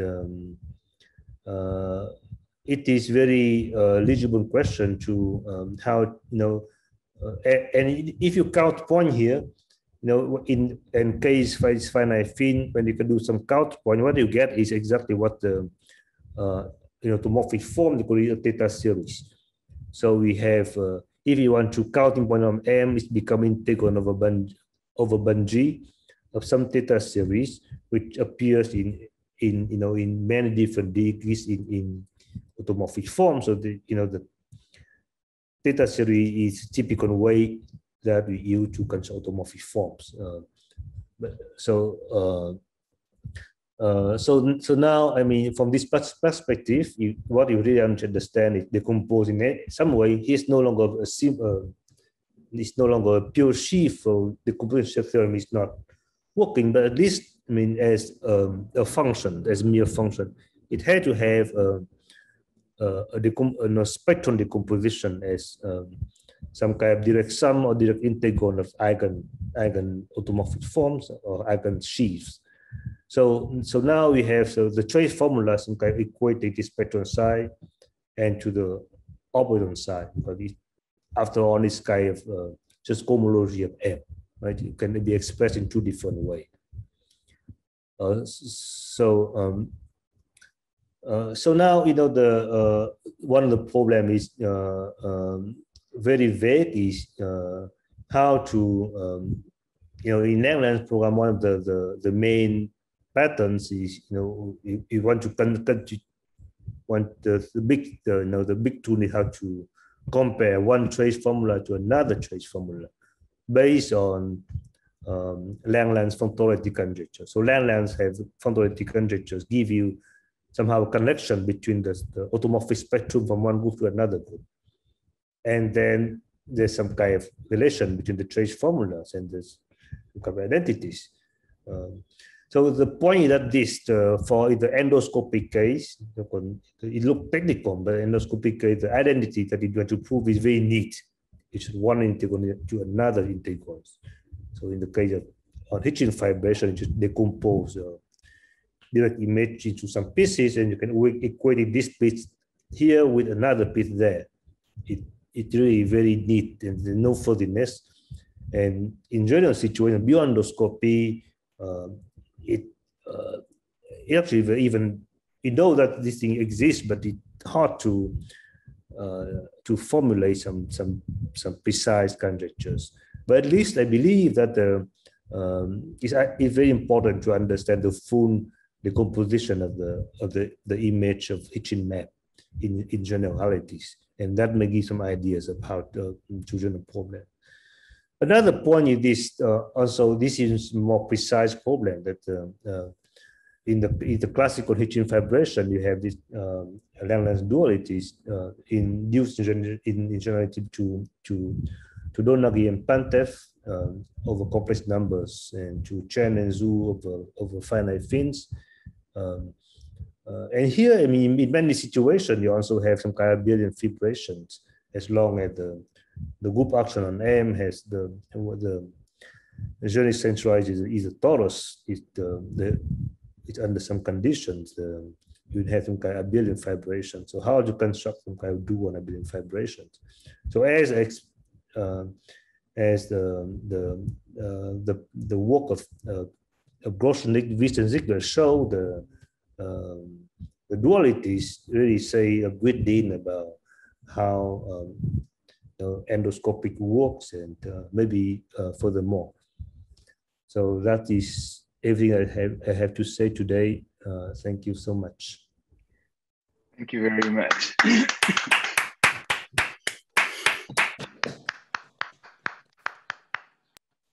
Okay, well, we can take a question or two if anybody would like to just unmute yourself, or let's say Ron Donaghy, you have your hand up. Ron, can you unmute yourself? Beautiful talk. Thank you very much. I had a quick question about the commuting variety. I thought there were some old examples. Maybe I think I saw them in a paper of Witten from the 90s. For SO8, I think there are examples of triples that commute that cannot be simultaneously lifted to the diagonal. Yes. So that doesn't. Yes, so it is true that for when where three commuting matrices for some higher rank, and then what you say that the commuting varieties is reducible, but nevertheless the GIT quotient is irreducible because it contracts into the it's not a contradiction. It can happen that your varieties is reducible, but the GIT quotient is still irreducible. In other words, the other component doesn't have a closed orbit.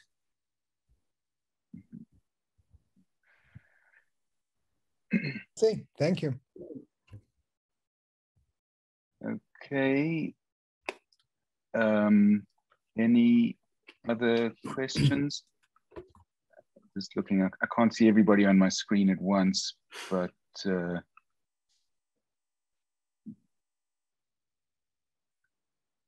Tomasz, unmute yourself. There you go. Yes, thank you. Thanks for the nice talk.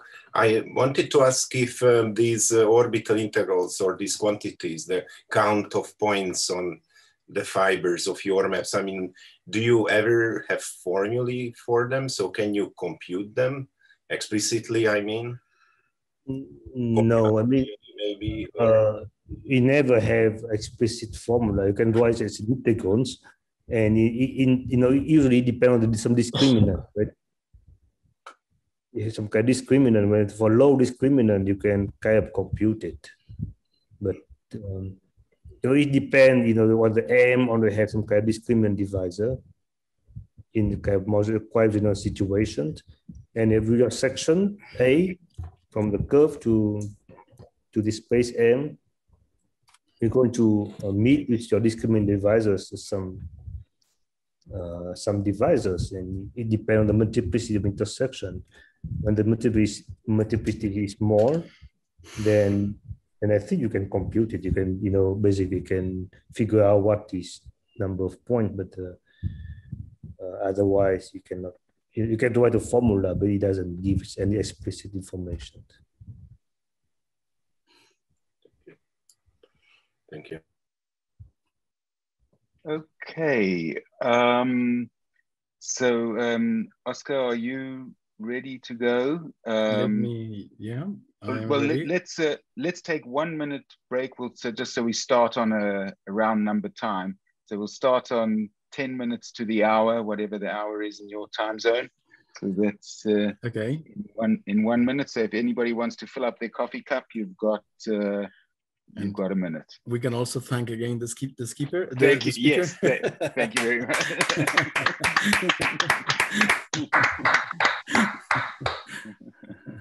Good point. Okay.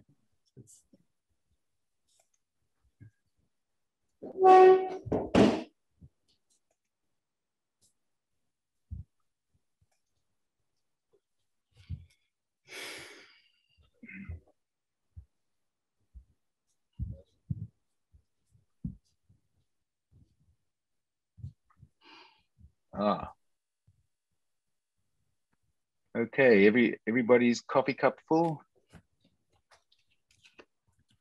Okay, so our final talk is by Oscar, the coordinator, not only of this laboratory, but of its two predecessors.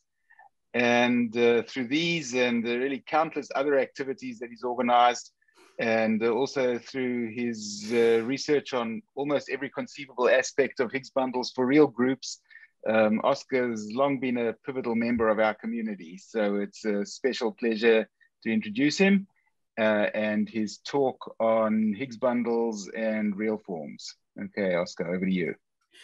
Thank you, Steve. Well, I want to thank the two co-chairs of the lab for the wonderful talks.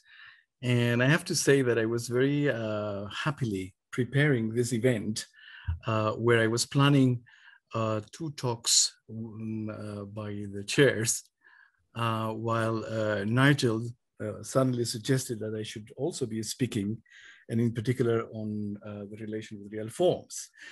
So of course, the wishes of the chairs of the lab are orders. So I accept it, and so otherwise we would have longer talks by the chairs. But okay, so I'm considering a semi-simple complex Lie group. We could easily have a reductive group, right? And then I want to consider a holomorphic involution of the group G, and consider the fixed point subgroup H, which is a reductive subgroup. And then theta, this involution in the Lie algebra, when I'm using the same notation for the involution of the Lie algebra, defines a Cartan decomposition in the +1 eigenspace of theta and the -1 eigenspace. So with this in hand, so now we consider a compact Riemann surface of genus, say, bigger than 1. And I want to define what is a G theta Higgs bundle. This is not a standard terminology, but I decided to use it in this talk. So a G theta Higgs bundle on X. And so this is a pair, Phi, consisting of a H bundle, an H principal bundle on the Riemann surface, E, and then a holomorphic section of the bundle associated to the action of the group H on M. This is by just the adjoint action. This is the isotropy representation. M is the isotropy representation. And so we have this associated vector bundle that we twist with the canonical line bundle of X. And so the Higgs field is a section of that. So there are stability criteria that I won't be talking about and are familiar to many of you.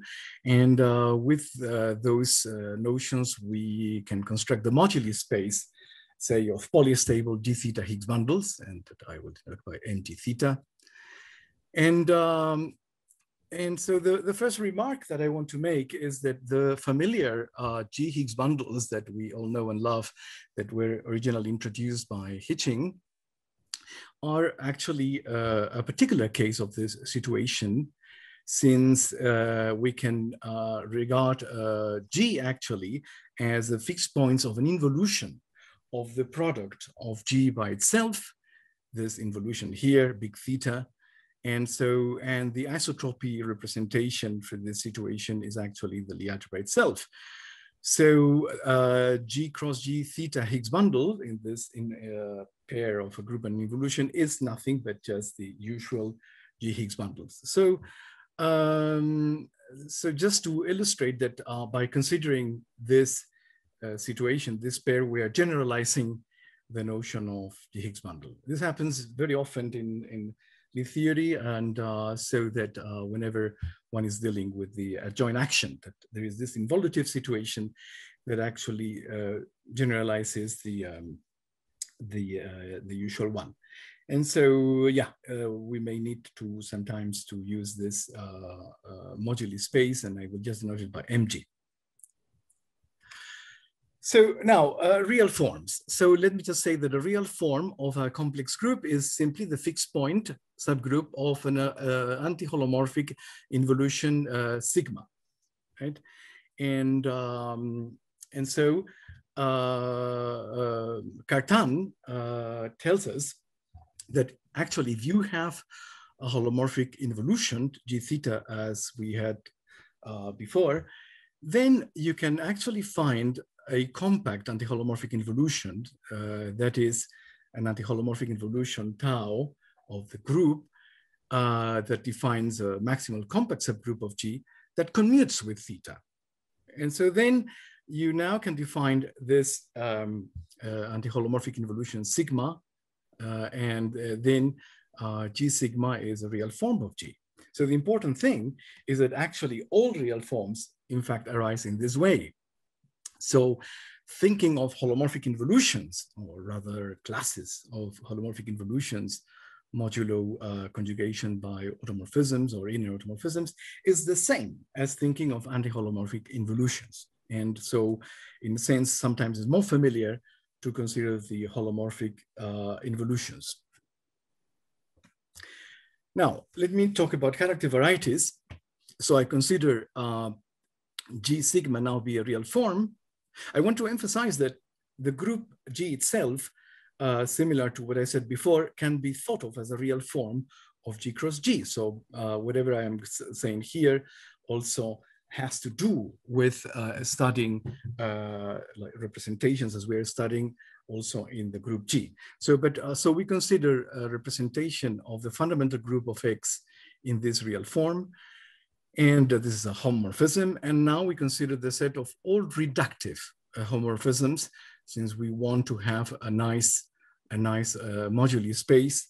And in fact, that moduli space of representations of pi 1 of X in G sigma, sometimes we refer to it as a G sigma character variety, is defined as the orbital space, this orbital space, the set of all homomorphisms, reductive homomorphisms, modulo conjugation by G sigma. And this can be endowed, of course, with a structure of a variety and so on. And so here is the key relation between Higgs bundles and character varieties is given by the non-abelian Hodge correspondence. And I'm very glad that we have had today most of the actors of these non-abelian Hodge correspondence. And it simply says that if you have this theta, this holomorphic involution, then you take sigma defined as above by considering this compact involution tau, then there is a homeomorphism between the character variety, Rg sigma, and the moduli space of G theta Higgs bundles. And so there are a number of problems that once taking in particular in consideration this correspondence and benefiting from it, one would like to study and have been studied to some extent, but there are still a lot of work to do, and this hopefully will be themes to study in this lab, and hopefully we'll make progress. And so one is to study the topology of these moduli spaces, in particular counting connected components, and this is not fully done for real forms, although a lot is known, and also computing the cohomology, which is known for some, mostly for SLNC or GLNC, but not so much for other groups, and the study of motivic classes, etc. That's one problem. Another problem is the study of the Hitching vibration for G theta Higgs bundles. Châu has been referring to this generalization, the Kosten-Rallis generalization of the Hitching map. And this indeed, when you have these objects, you do have this Hitching map, and using the Kosten-Rallis sort of Chevalley reduction theorem. And this has been studied to some extent. There are works with Remanent and Anna Peon, and in some cases describing the fibers in the quasi-split case, a paper with Anna Peon, and also Laura Shaposnik has studied this from the point of view of spectral curves and so on. A lot of work to be done still in understanding this Hitching vibration for general involutions. Now, another problem is in relation to the mirror symmetry and Langland's duality, and the role that these moduli spaces play. Nigel has mentioned this a little bit. So there is very nice conjectures and problems to study there. And another thing is the existence, the identification of a special topological components, connected components of these moduli spaces that relate to higher Teichmüller theory. So today I'm going to focus, each of these topics would be definitely would deserve certainly a talk or several talks, but I will focus on this one. And I will also say something in the, if I have time, on the multiplicative Hitchin system that Châu has been mentioning in his talk. So those are the two things that I would like to discuss. And so to describe these special components, let me just give you some hints on how you construct this these special components. And so a way to do that is considering SL2 triples in the Lie algebra G. And so this is a triple of elements that satisfy the bracket relations of SL2 here, right? And where H is a semi-simple group and E and F are nilpotent elements. And they do generate a subalgebra isomorphic to SL2 in G. So there are two, I cannot give details. I will give you a reference later on. There are two different decompositions of G that one can consider. One is as an SL2 module, and so as a representation of this SL2 here, right? And another is at the eigenspace decomposition under the action, the adjoint action of the semi-simple element H. So the eigenvalues are integers, and so we can consider that. And combining these two decompositions in some way, one can define a involution of G as a vector space of the Lie algebra G. As just a vector space involution, but then something happens, something that we think is magical. That's why we call this SL2 triples magical, happens if this vector space involution is a Lie algebra involution. So we define an SL2 triple to be magical if that vector space involution is a Lie algebra involution. And as we have seen before, this means that we can, by choosing a compact real form, I mean, I was explaining this previously in the case of the group, but you can do the same and the Cartan story for Lie algebras. And so you can find, given the theta linear involution, you can find an antilinear involution tau that defines a compact real form. And so you do have sort of a canonical real form G sigma of this Lie algebra G. And so I'm going to present some results that in joint work with Steve Bradlow, Brian Collier, Peter Gotland, and Andre Oliveira. And the first one is a classification of these magical SL2 triples, or well, here is presented as what are the real groups for which the real forms for which these magical SL2 triples can occur. And so the possibilities are that the group is the real form is a split real form.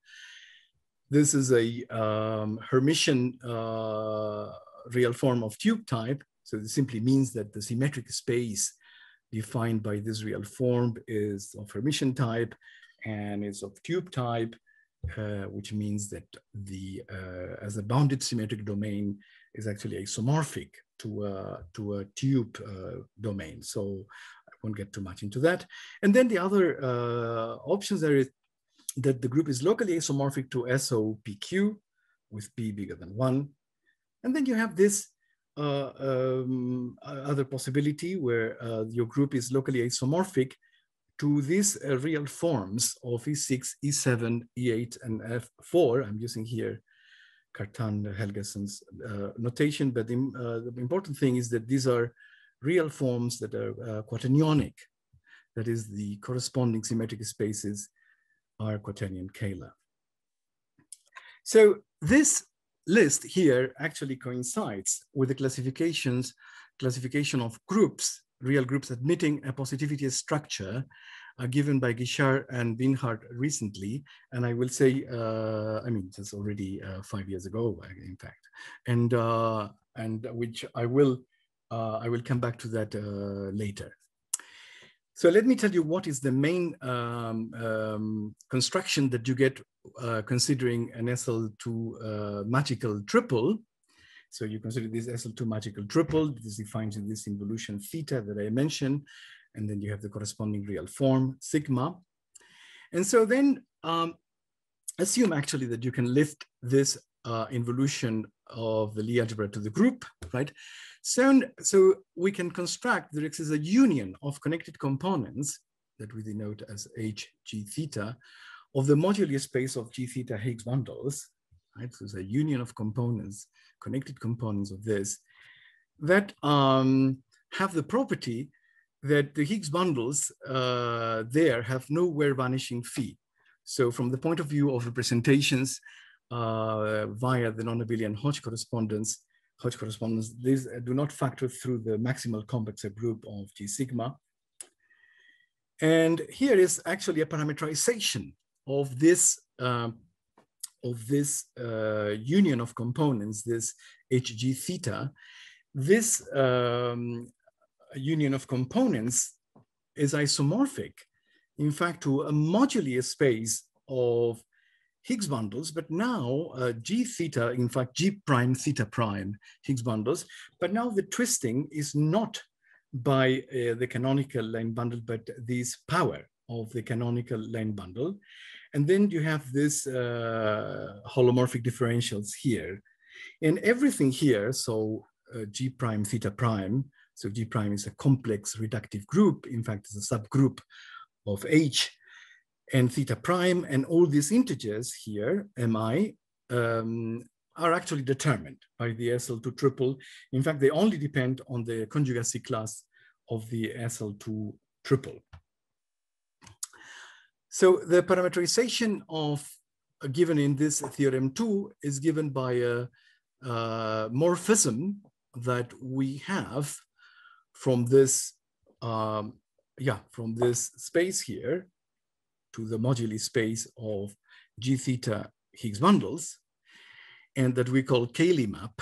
And so the topological components of the image we call Cayley components. And there is a reason why we call this Cayley map or Cayley correspondence. And this map recovers the Cayley correspondence that one has for Hermitian groups of tube type that was studied in this generality for a general group in collaboration with Picard and Rubio. And previous classical cases had been studied a long time ago in my work with Steve Bradlow and Peter Gotten and Ignacio Mundet. And it also recovers. And so in this case, actually, the name Cayley has a particular significance because it's kind of related to how you, when you have a symmetric space, Hermitian symmetric space of tube type, and how you realize the bounded symmetric domain as a tube domain is referred as a Cayley map. And in fact, in the simplest case, this is the familiar Cayley map that we all know from the Poincaré disk to the upper half plane. And so that was the original reason to call this Cayley correspondence in this Hermitian case. And so this construction recovers also the special components that and the Cayley correspondence that was found for SOPQ in the collaboration with Aparicio, Bradlow, Collier, Gotten, and Oliveira. And it does recover also the Hitchin construction in the case where, in the split case, and so when this real form is split, and in that situation, this Cayley partner group, as we call it, is actually R plus, and these integers are just the exponents of G. And so psi, this map here, is the Hitchin section constructed by Hitchin in his original paper in 1992, using the constant principle SL2, which actually happens to be a magical SL2 triple. So in a sense, here we are generalizing Nigel's approach in the split case, and where he considered the principal SL2 to these other magical SL2s. And already in his paper, Nigel was considering this involution theta and observed that in that case, it was a Lie algebra involution. So we are generalizing that to these magical triples, magical SL2s. So let me just say this is related to the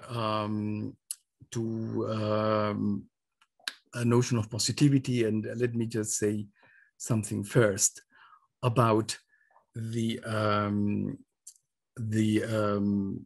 condition of being a Nosov representation, right? There are two pillars in the theory of Higgs bundles and character varieties. One pillar is the theory of Higgs bundles initiated by Hitchin. And then another pillar is this notion of a Nosov representation introduced by François Laboratories. And so let me tell you about this. So you have a real form, and this notion involves a choice of a parabolic subgroup of this real form. And now we consider the Gromov boundary of the fundamental group. This should be X here. At some point I was actually, all this that I'm going to tell you does not depend on the complex structure of X. Is actually really something on the fundamental group. So, but so this, and sometimes I use S to refer to the underlying surface. So here I forgot to change this to X. And so we have the boundary at infinity, this Gromov boundary. You can think of it as a boundary of the Poincare disk, is isomorphic to the circle. And then if you have a representation of the fundamental group into this real form, you say that it is P and Nosov if there exists a continuous map, unique continuous map, boundary map, that goes from the circle, from the Gromov boundary, into this flak variety, d sigma mod P, satisfying certain properties that I am not going to get into, and for lack of time. And you can look at Francois's wonderful papers. And so this map, there's some very interesting transversality and dynamical properties and geometric properties. And this map is called the P-Nosov boundary curve. And so, as I said, this notion was introduced by Laboratories in 2006, and has all these wonderful, interesting geometric and dynamical properties. And one important property that Nosov representations have that somehow relate Nosov representations to Teichmüller space of the surface is that the representations, Nosov representations, are discrete and faithful. And so, and defined open subsets of the moduli space of representations of the character variety. But the set of Nosov representations generally is not closed. And so in the special case of Hitchin representations, that is the case, we have this split real forms, and you have the Hitchin components. And also in these maximal, what are referred as maximal representations, intermission groups of tube type, this is maximal refers to this Toledo invariant of the representation being the maximal with respect to the Milnor-Wood inequality. In this case, they do define components, this Hitchin and maximal components define connected components of Nosov representations. However, this is a fact that in both situations here, the representations in those components, in the Hitchin and maximal components, satisfy an additional positivity condition, and which is a closed condition. So in the case of Hitchin representations, this was proved by Laboratories and then by Fock and Goncharov using different perspective. And for maximal representations, this was proved by Berger, Yotzi, and Linhart. And so these notions of positivity that appear in the split case and in the Hermitian groups of tube type, the split case actually, there's a positivity, a notion of positivity that had been introduced by Lustig in the 70s, and And so these notions of positivity have been unified and generalized by Guichard and Winhard. And so again, this notion of positivity depends on a parabolic subgroup of a real group for real form. And let me just very briefly say that basically having this positivity structure is somehow having a notion of positively oriented transversal triples in this flag variety. And so that involves the unipotent subgroup of the parabolic and the fact that you can identify a certain semigroup of this unipotent group, and by studying actually the representation of the Levy factor of P into the Lie algebra of U. And so you can at the end of the day, make sense of this notion of positively oriented transversal triples in the pairwise transversal transverse triples in this flag variety.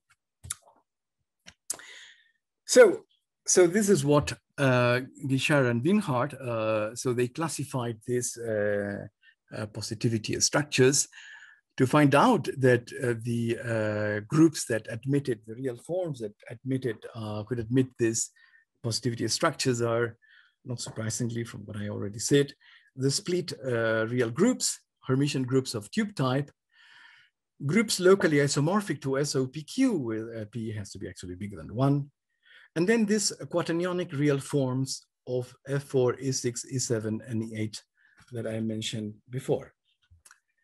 It is important to point out that actually some of these groups do feature in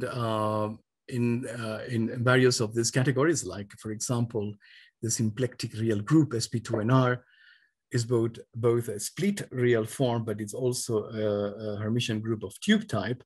And it's important to realize that actually the choice, as I said, the notion of positivity involves a choice of a parabolic subgroup. And in the case of a split is the Borel subgroup, while in the Hermitian case is actually a parabolic subgroup, so that this flag variety is in fact the Shilov boundary, of the corresponding symmetric domain. And so the point is that for a given group like SP2NR, you can have two different positivity structures and corresponding to these two different choices of parabolic subgroups, Borel and the one featuring in the Shilov boundary. Right, so if you have a pair of a real group with a parabolic subgroup that admits a positive structure, then you can refine the notion of a Nosov representation, P and Nosov, right? So you have a P and Nosov representation and say that it is positive if the Nosov boundary map, this map here that we had, because this is a Nosov discontinuous map, sends positively ordered triples in the circle to positively ordered triples in this flag variety. So you can do that because of the positivity structure. And so then you say that the Nosov representation is positive. And so this positive condition is an open condition. However, at the moment, it is a conjecture of Guichard, Laborie, and Winhard that if you have this real group and a parabolic admitting a positive structure, then the set of positive P and Nosov representations is also closed in the character variety. And so this is, as far as I know, is still a conjecture. And hence, so if this conjecture is true, then it will define a union. The positive representations will define a union of connected components, like it is the case in the case of Hitchin components and for the split real forms, and the maximal components for Hermitian groups of tube type. So there has been for a long while the term of higher Teichmüller component. And in fact, Nigel already in his paper on the Hitchin components referred to this to generalize Teichmüller spaces or something like this. And it has been, this term generally used even when we didn't know there was something beyond the case of a split of components for the split real forms and the Hermitian tube type components. But here is a definition that one now, a very precise definition of what a higher Teichmüller component is. And so this is a connected component of the character variety consisting entirely of positive and nocive representations. So in particular, they are discrete and faithful. And so in the paper that I mentioned, in the work that I mentioned with Bradlow, Collier, Gotland, and Oliveira, using our magical SL2 triples, we actually proved something about these components, that these Cayley components that we constructed using the Cayley correspondence. By the way, I should say that in that general setup, now the name Cayley had a special, an extra significance, because in the general construction, we did actually use something else that is called as a Cayley map that relates two types of SL2 triples. So definitely the name of Cayley was indeed the right one, even though at the beginning it was more or less an analogy. But so let me just say that in that construction of these Cayley components, using the magical SL2 triples. So we show that this involution theta defined by the SL2 triple defines an injection of the Teichmüller space of the surface that identified as actually a maximal component of the character variety for SL2R. Yeah, Teichmüller space can be of the surface can be identified as a component of the character variety for SL2R, with maximal Toledo invariant, with maximal Euler class. And so by using this, this magical SL2 triple, you have that you can embed this Teichmüller space or the corresponding Higgs bundles in this union of connected components. And so this image consists of positive representations. And because of the openness property of positive representations, so we show that there is hence an open subset of positive representations in this union of connected components of the moduli space. So we are very much looking forward to the answer, a positive answer, if it has to be positive, and to the Guichard-Laborie-Wiener conjecture. And actually, I think this is one of the, all these three people are associate members of the lab, and I really encourage them to prove this conjecture, and hopefully before the duration, before the end of the lab. But, and so the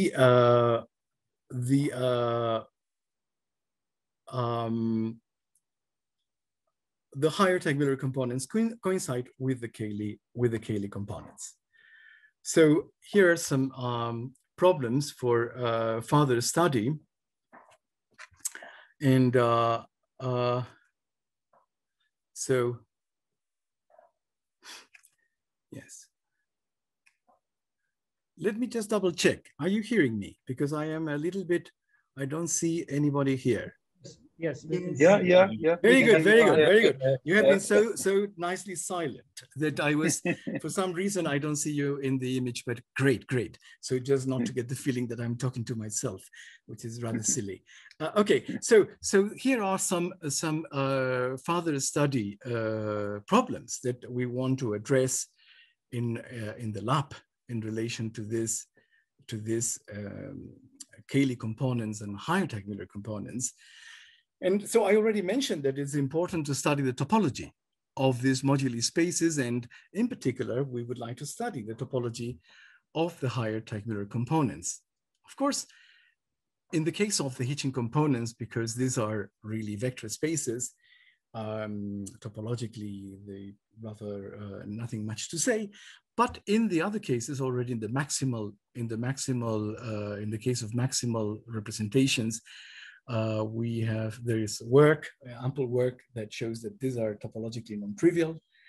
And so it is, since we believe that these components are particularly relevant, we would like to understand the topology. And so far in the study of the topology, the point of view of looking at Higgs bundles has been particularly powerful, thanks already in the seminal work of Nigel's in 1987, where he introduced Higgs bundles, thanks to the CS action, as we have seen already in his talk today. And so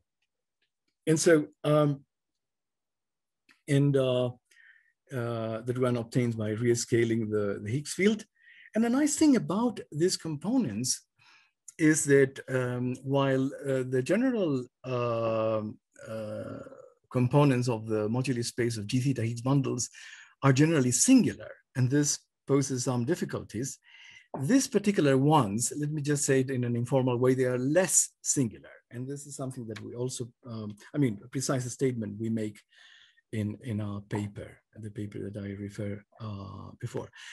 So if you are a Teichmüller theory person, of course, there is a lot of questions that you can ask that for these higher Teichmüller spaces, and many of these have been asked. Some of them have been partially answered or answered.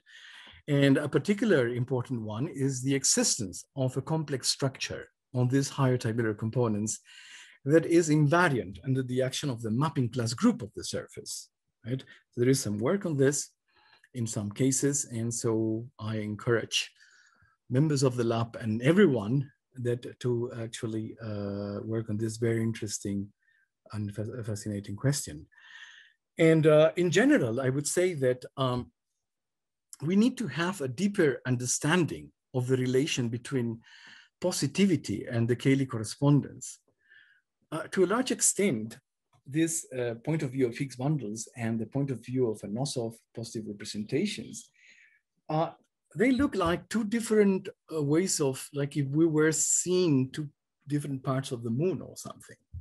And somehow, we have seen already that this is start to talk to each other in that finding a deeper relation, but there is still very mysterious. In particular, for example, the correspondences that we have show that there should be a correspondence between these boundary maps that preserve positivity and this twisted moduli space of Higgs bundles given by the Cayley correspondence. And so is rather tantalizing to see, can we find this connection directly or so, but let me say generally, a deeper understanding of this relation, these 2 points of view, so the Higgs bundle point of view seems to be particularly adapted to study the topology and other questions and so on, while there's a Nosov positive point of view says more about individual representations and etc. But and in the for example, something I haven't mentioned here, this Laborie conjecture, there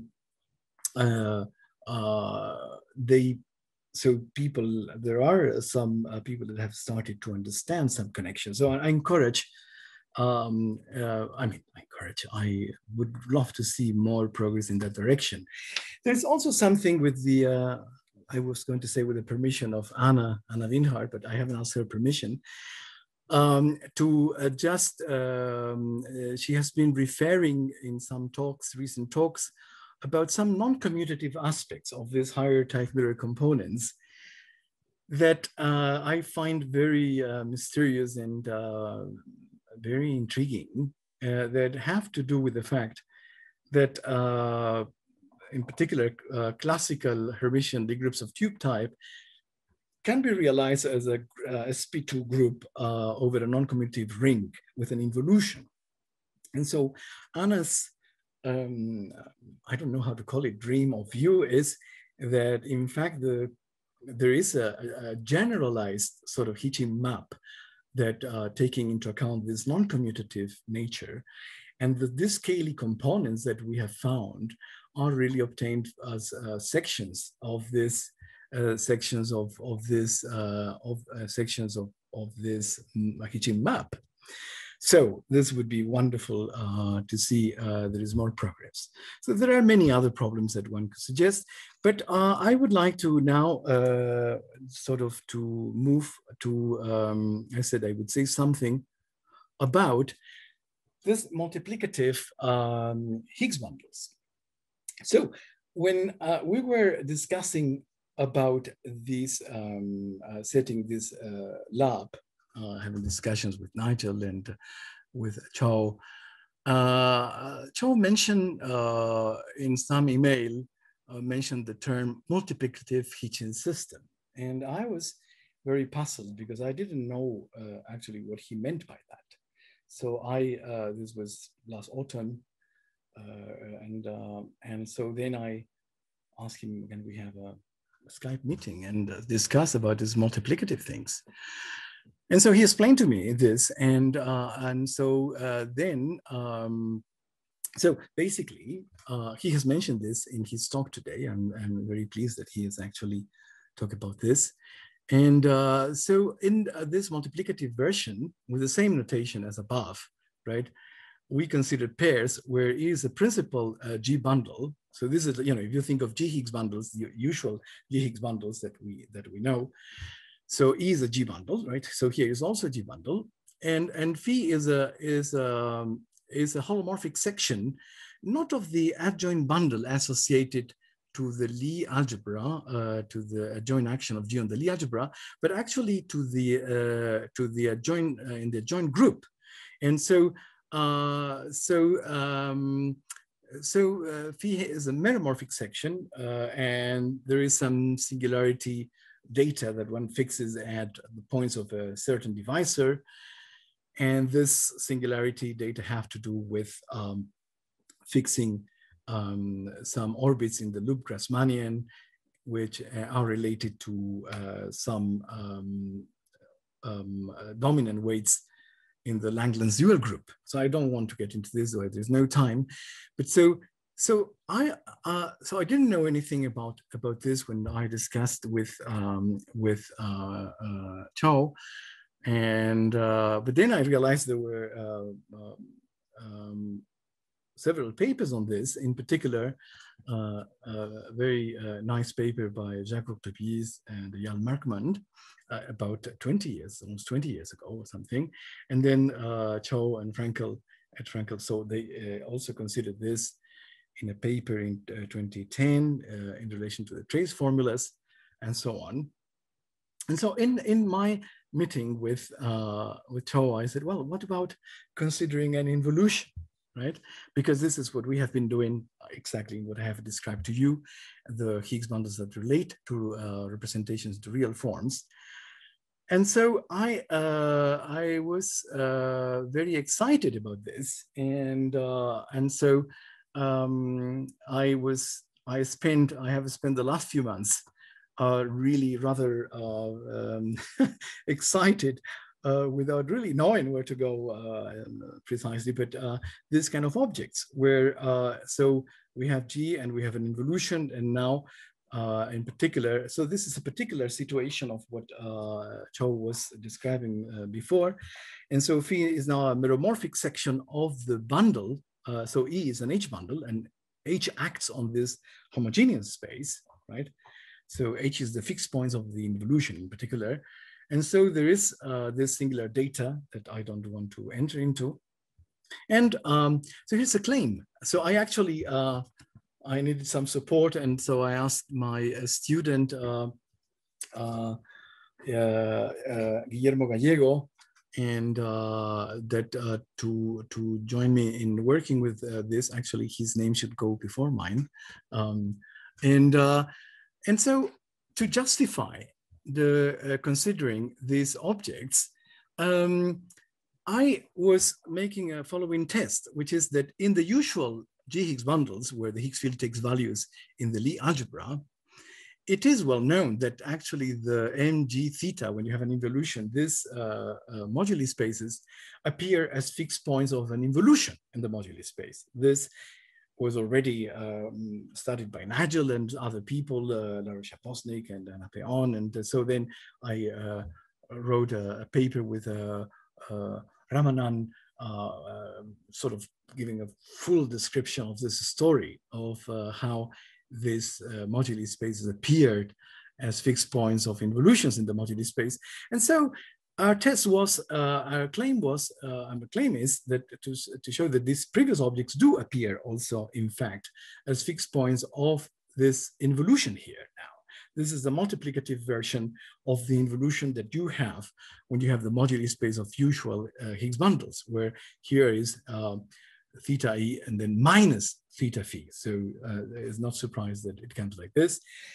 And so there is indeed, as Châu has shown, there is a Hitchin map on the moduli space. I'll just denote this moduli space of these objects, where is an H bundle, and the Higgs field takes values in the G mod H by this.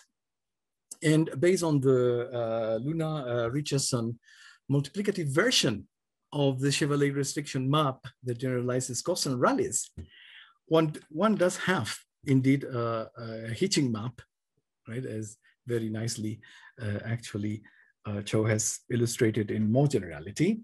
And so there are some problems that we very much would like to study, and I very much would like to study. I regard this particular problem as a very nice outcome of this lab already, because it emerged in these discussions with Châu. And so study the fibers of this vibration, and also study the relation to the Nadler group that has been alluded previously.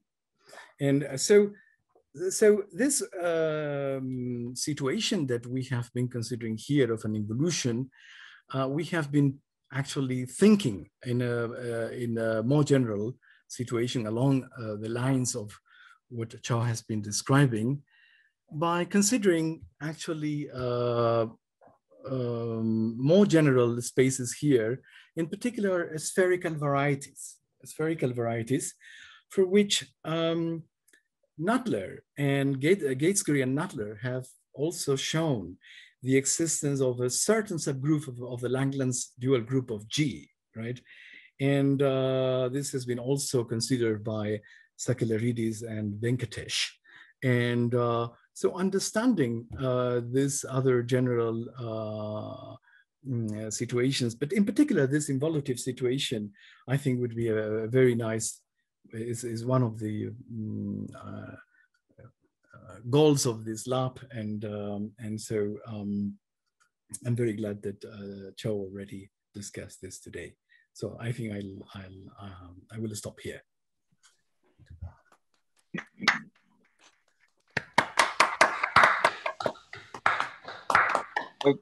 Okay, thanks very much. So I guess the floor is now open specifically for questions or comments about the last talk, but also about anything that you've heard today.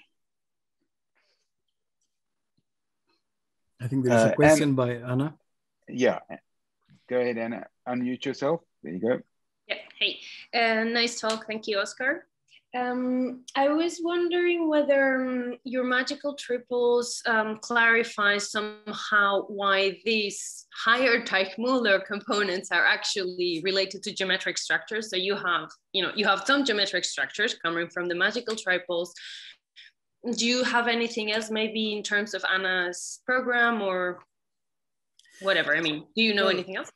Well, first of all, I think one of the immediate problems, which is really a problem in Lie theory, nothing to do with Higgs bundles or representations, is understanding a direct link between these magical SL2 triples and the positivity of structures defined by Guichard and Winhard, At the moment, this is simply, we classify, they classify their positivity structures. We classify our SL2 magical triples, and we do get the same things, right? So in fact, in view of this, I hope that at some point we'll stop calling these triples magical to call them perhaps positive triples, right? Because I think that is a more humble, well, positive is also nice, very ambitious, and but magical can be, you know, is ambiguous. And anyway, so that's one thing. Now, you could have asked the same question about how these positive structures do help to understand geometric structures, right? Related to these representations in those higher tabular components. There is some understanding. In fact, Guichard and Winhard, previous work also by, you know, in other cases like SL3R by Bill Goldman and others. So the answer to your question, I don't know, but it is definitely, I think there is a lot still to understand about these geometric structures, because beyond the cases of, you know, a small rank, SL2, SL3, and rank 2 or something, yes, rank 2, you have to go to outside of the surface to understand this geometric structures. And yeah, so hopefully all this machinery will be helpful to understand that. Yes, that is a nice goal to set for this lab. Okay, thank you.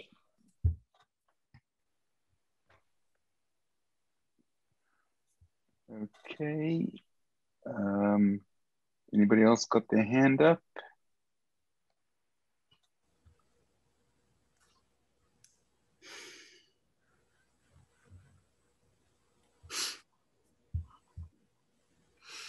I think there were questions for the previous speakers. Right. Or at least an intention. I think Brian had a question. Right, but now I have to remember it. Oh, I was just hoping that... I didn't want to embarrass you. I was wondering if Nigel could expand on his skepticism about this holomorphic connection having to do with the fact that you have this conformal limit coming from infinity and its relation to the conformal limit coming from, say, 0. And if you understood it all, the relation between those two objects. Okay, so I need to shut the door. Yeah, so I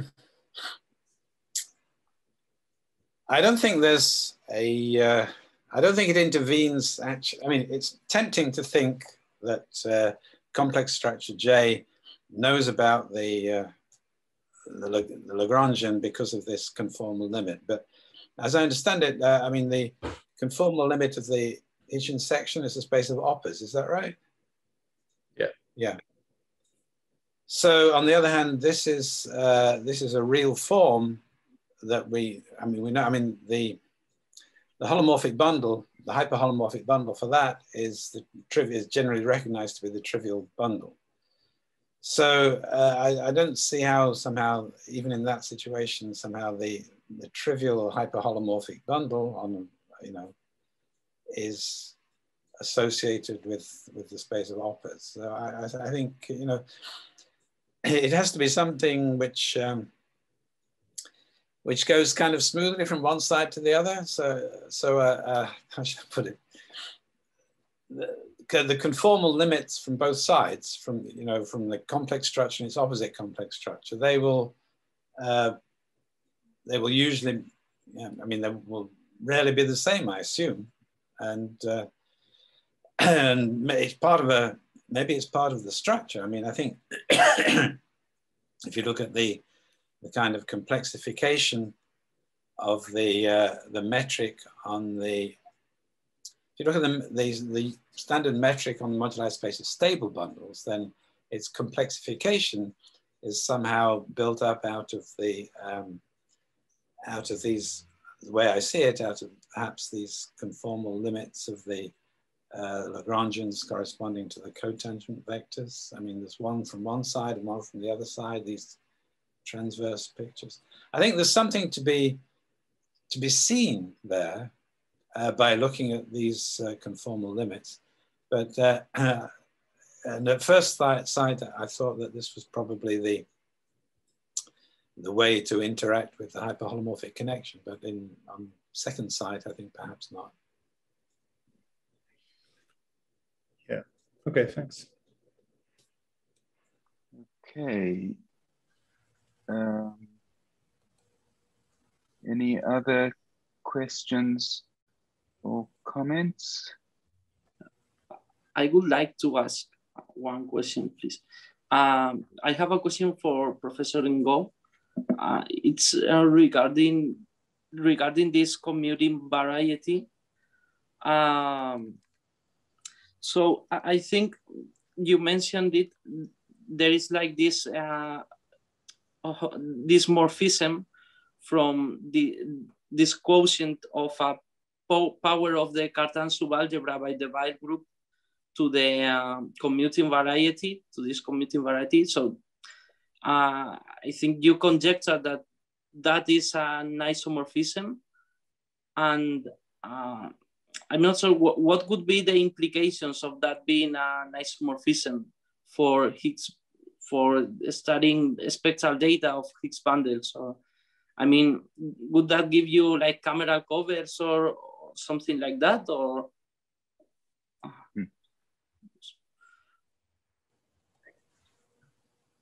Well, I mean, it does give you some kind of Cameron cover. That's what we study in our papers for surfaces.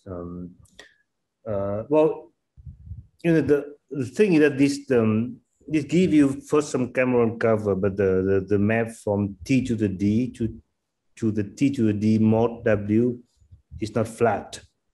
That is one of the features when the case of higher dimension is the quotient of the power of a Cartan by the after the diagonal Weil group is no longer flat.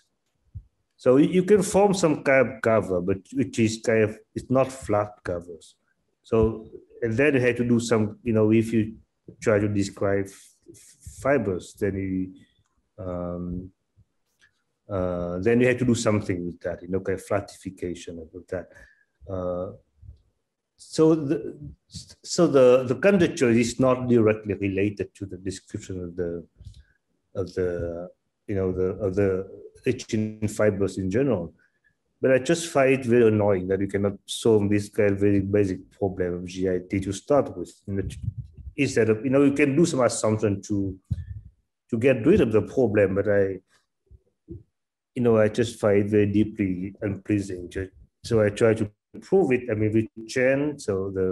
But I find it kind of very amazing that is, for example, for GNLAN, even for GNLAN, the thing is this, even in the case of the classical case of Coston with adjoint action, it's very easy to have a map from T to G, and then the map from T mod W to G mod G, right?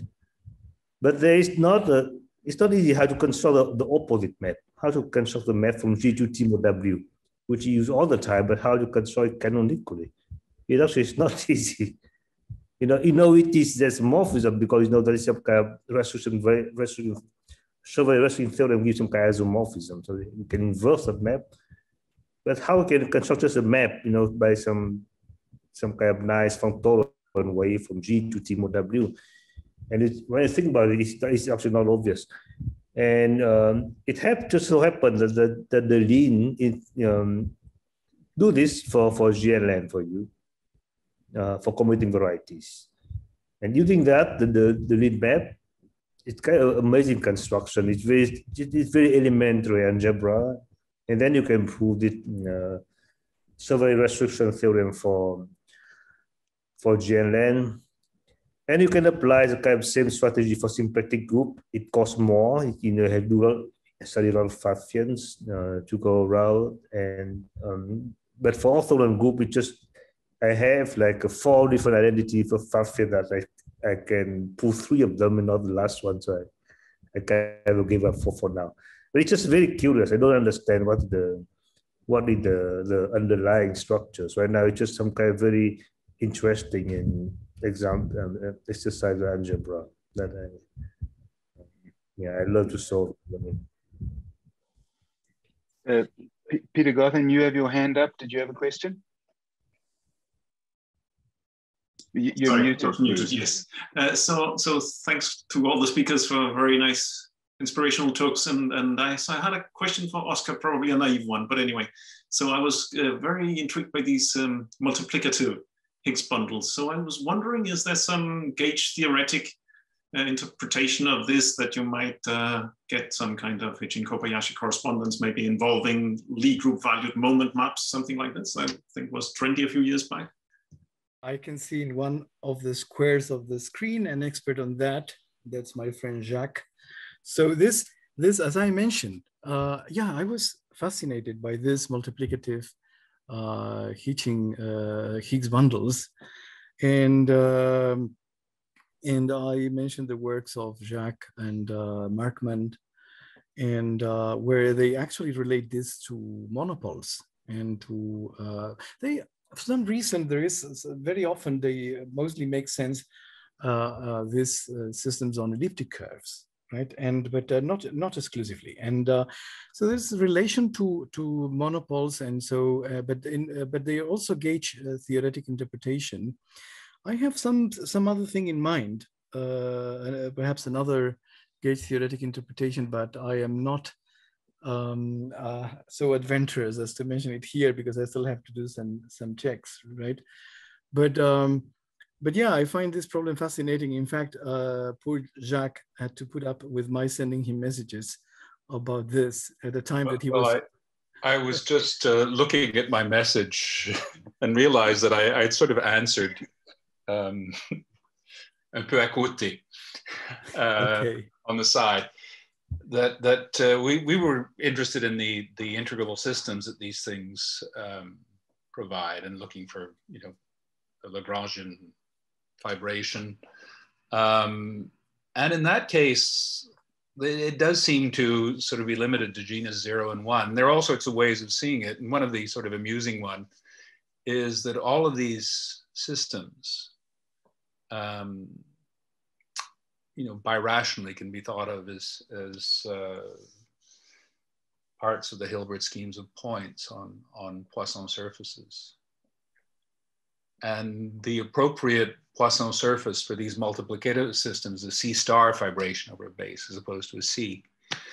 And they only work for elliptic curves and rational curves. They don't doesn't work for the others. So that's one way of seeing it. Then of course, that's just getting your mind stuck in a rut and not saying, well, okay, maybe we don't want it to be symplectic. In which case, you can, I suppose. So I'll have to go back and relook at those emails and make new penance. Okay, thank you. Maybe at the lab. I've got a sabbatical in a year, so I might appear on your doorstep. Oh, fantastic! Great. So. You will get more messages. Okay, let's see. Has anybody else got their hand up? Or any? Okay, well then. Maybe let's just thank all the speakers again and wish the lab all the success. Let's thank you all, and then Oscar has something to say. Yes.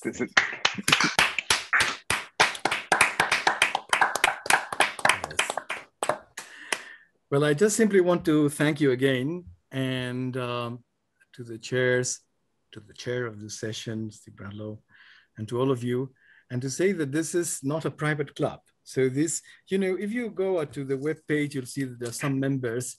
But to be honest, I mean, we have to put a limit, but it's still open to membership.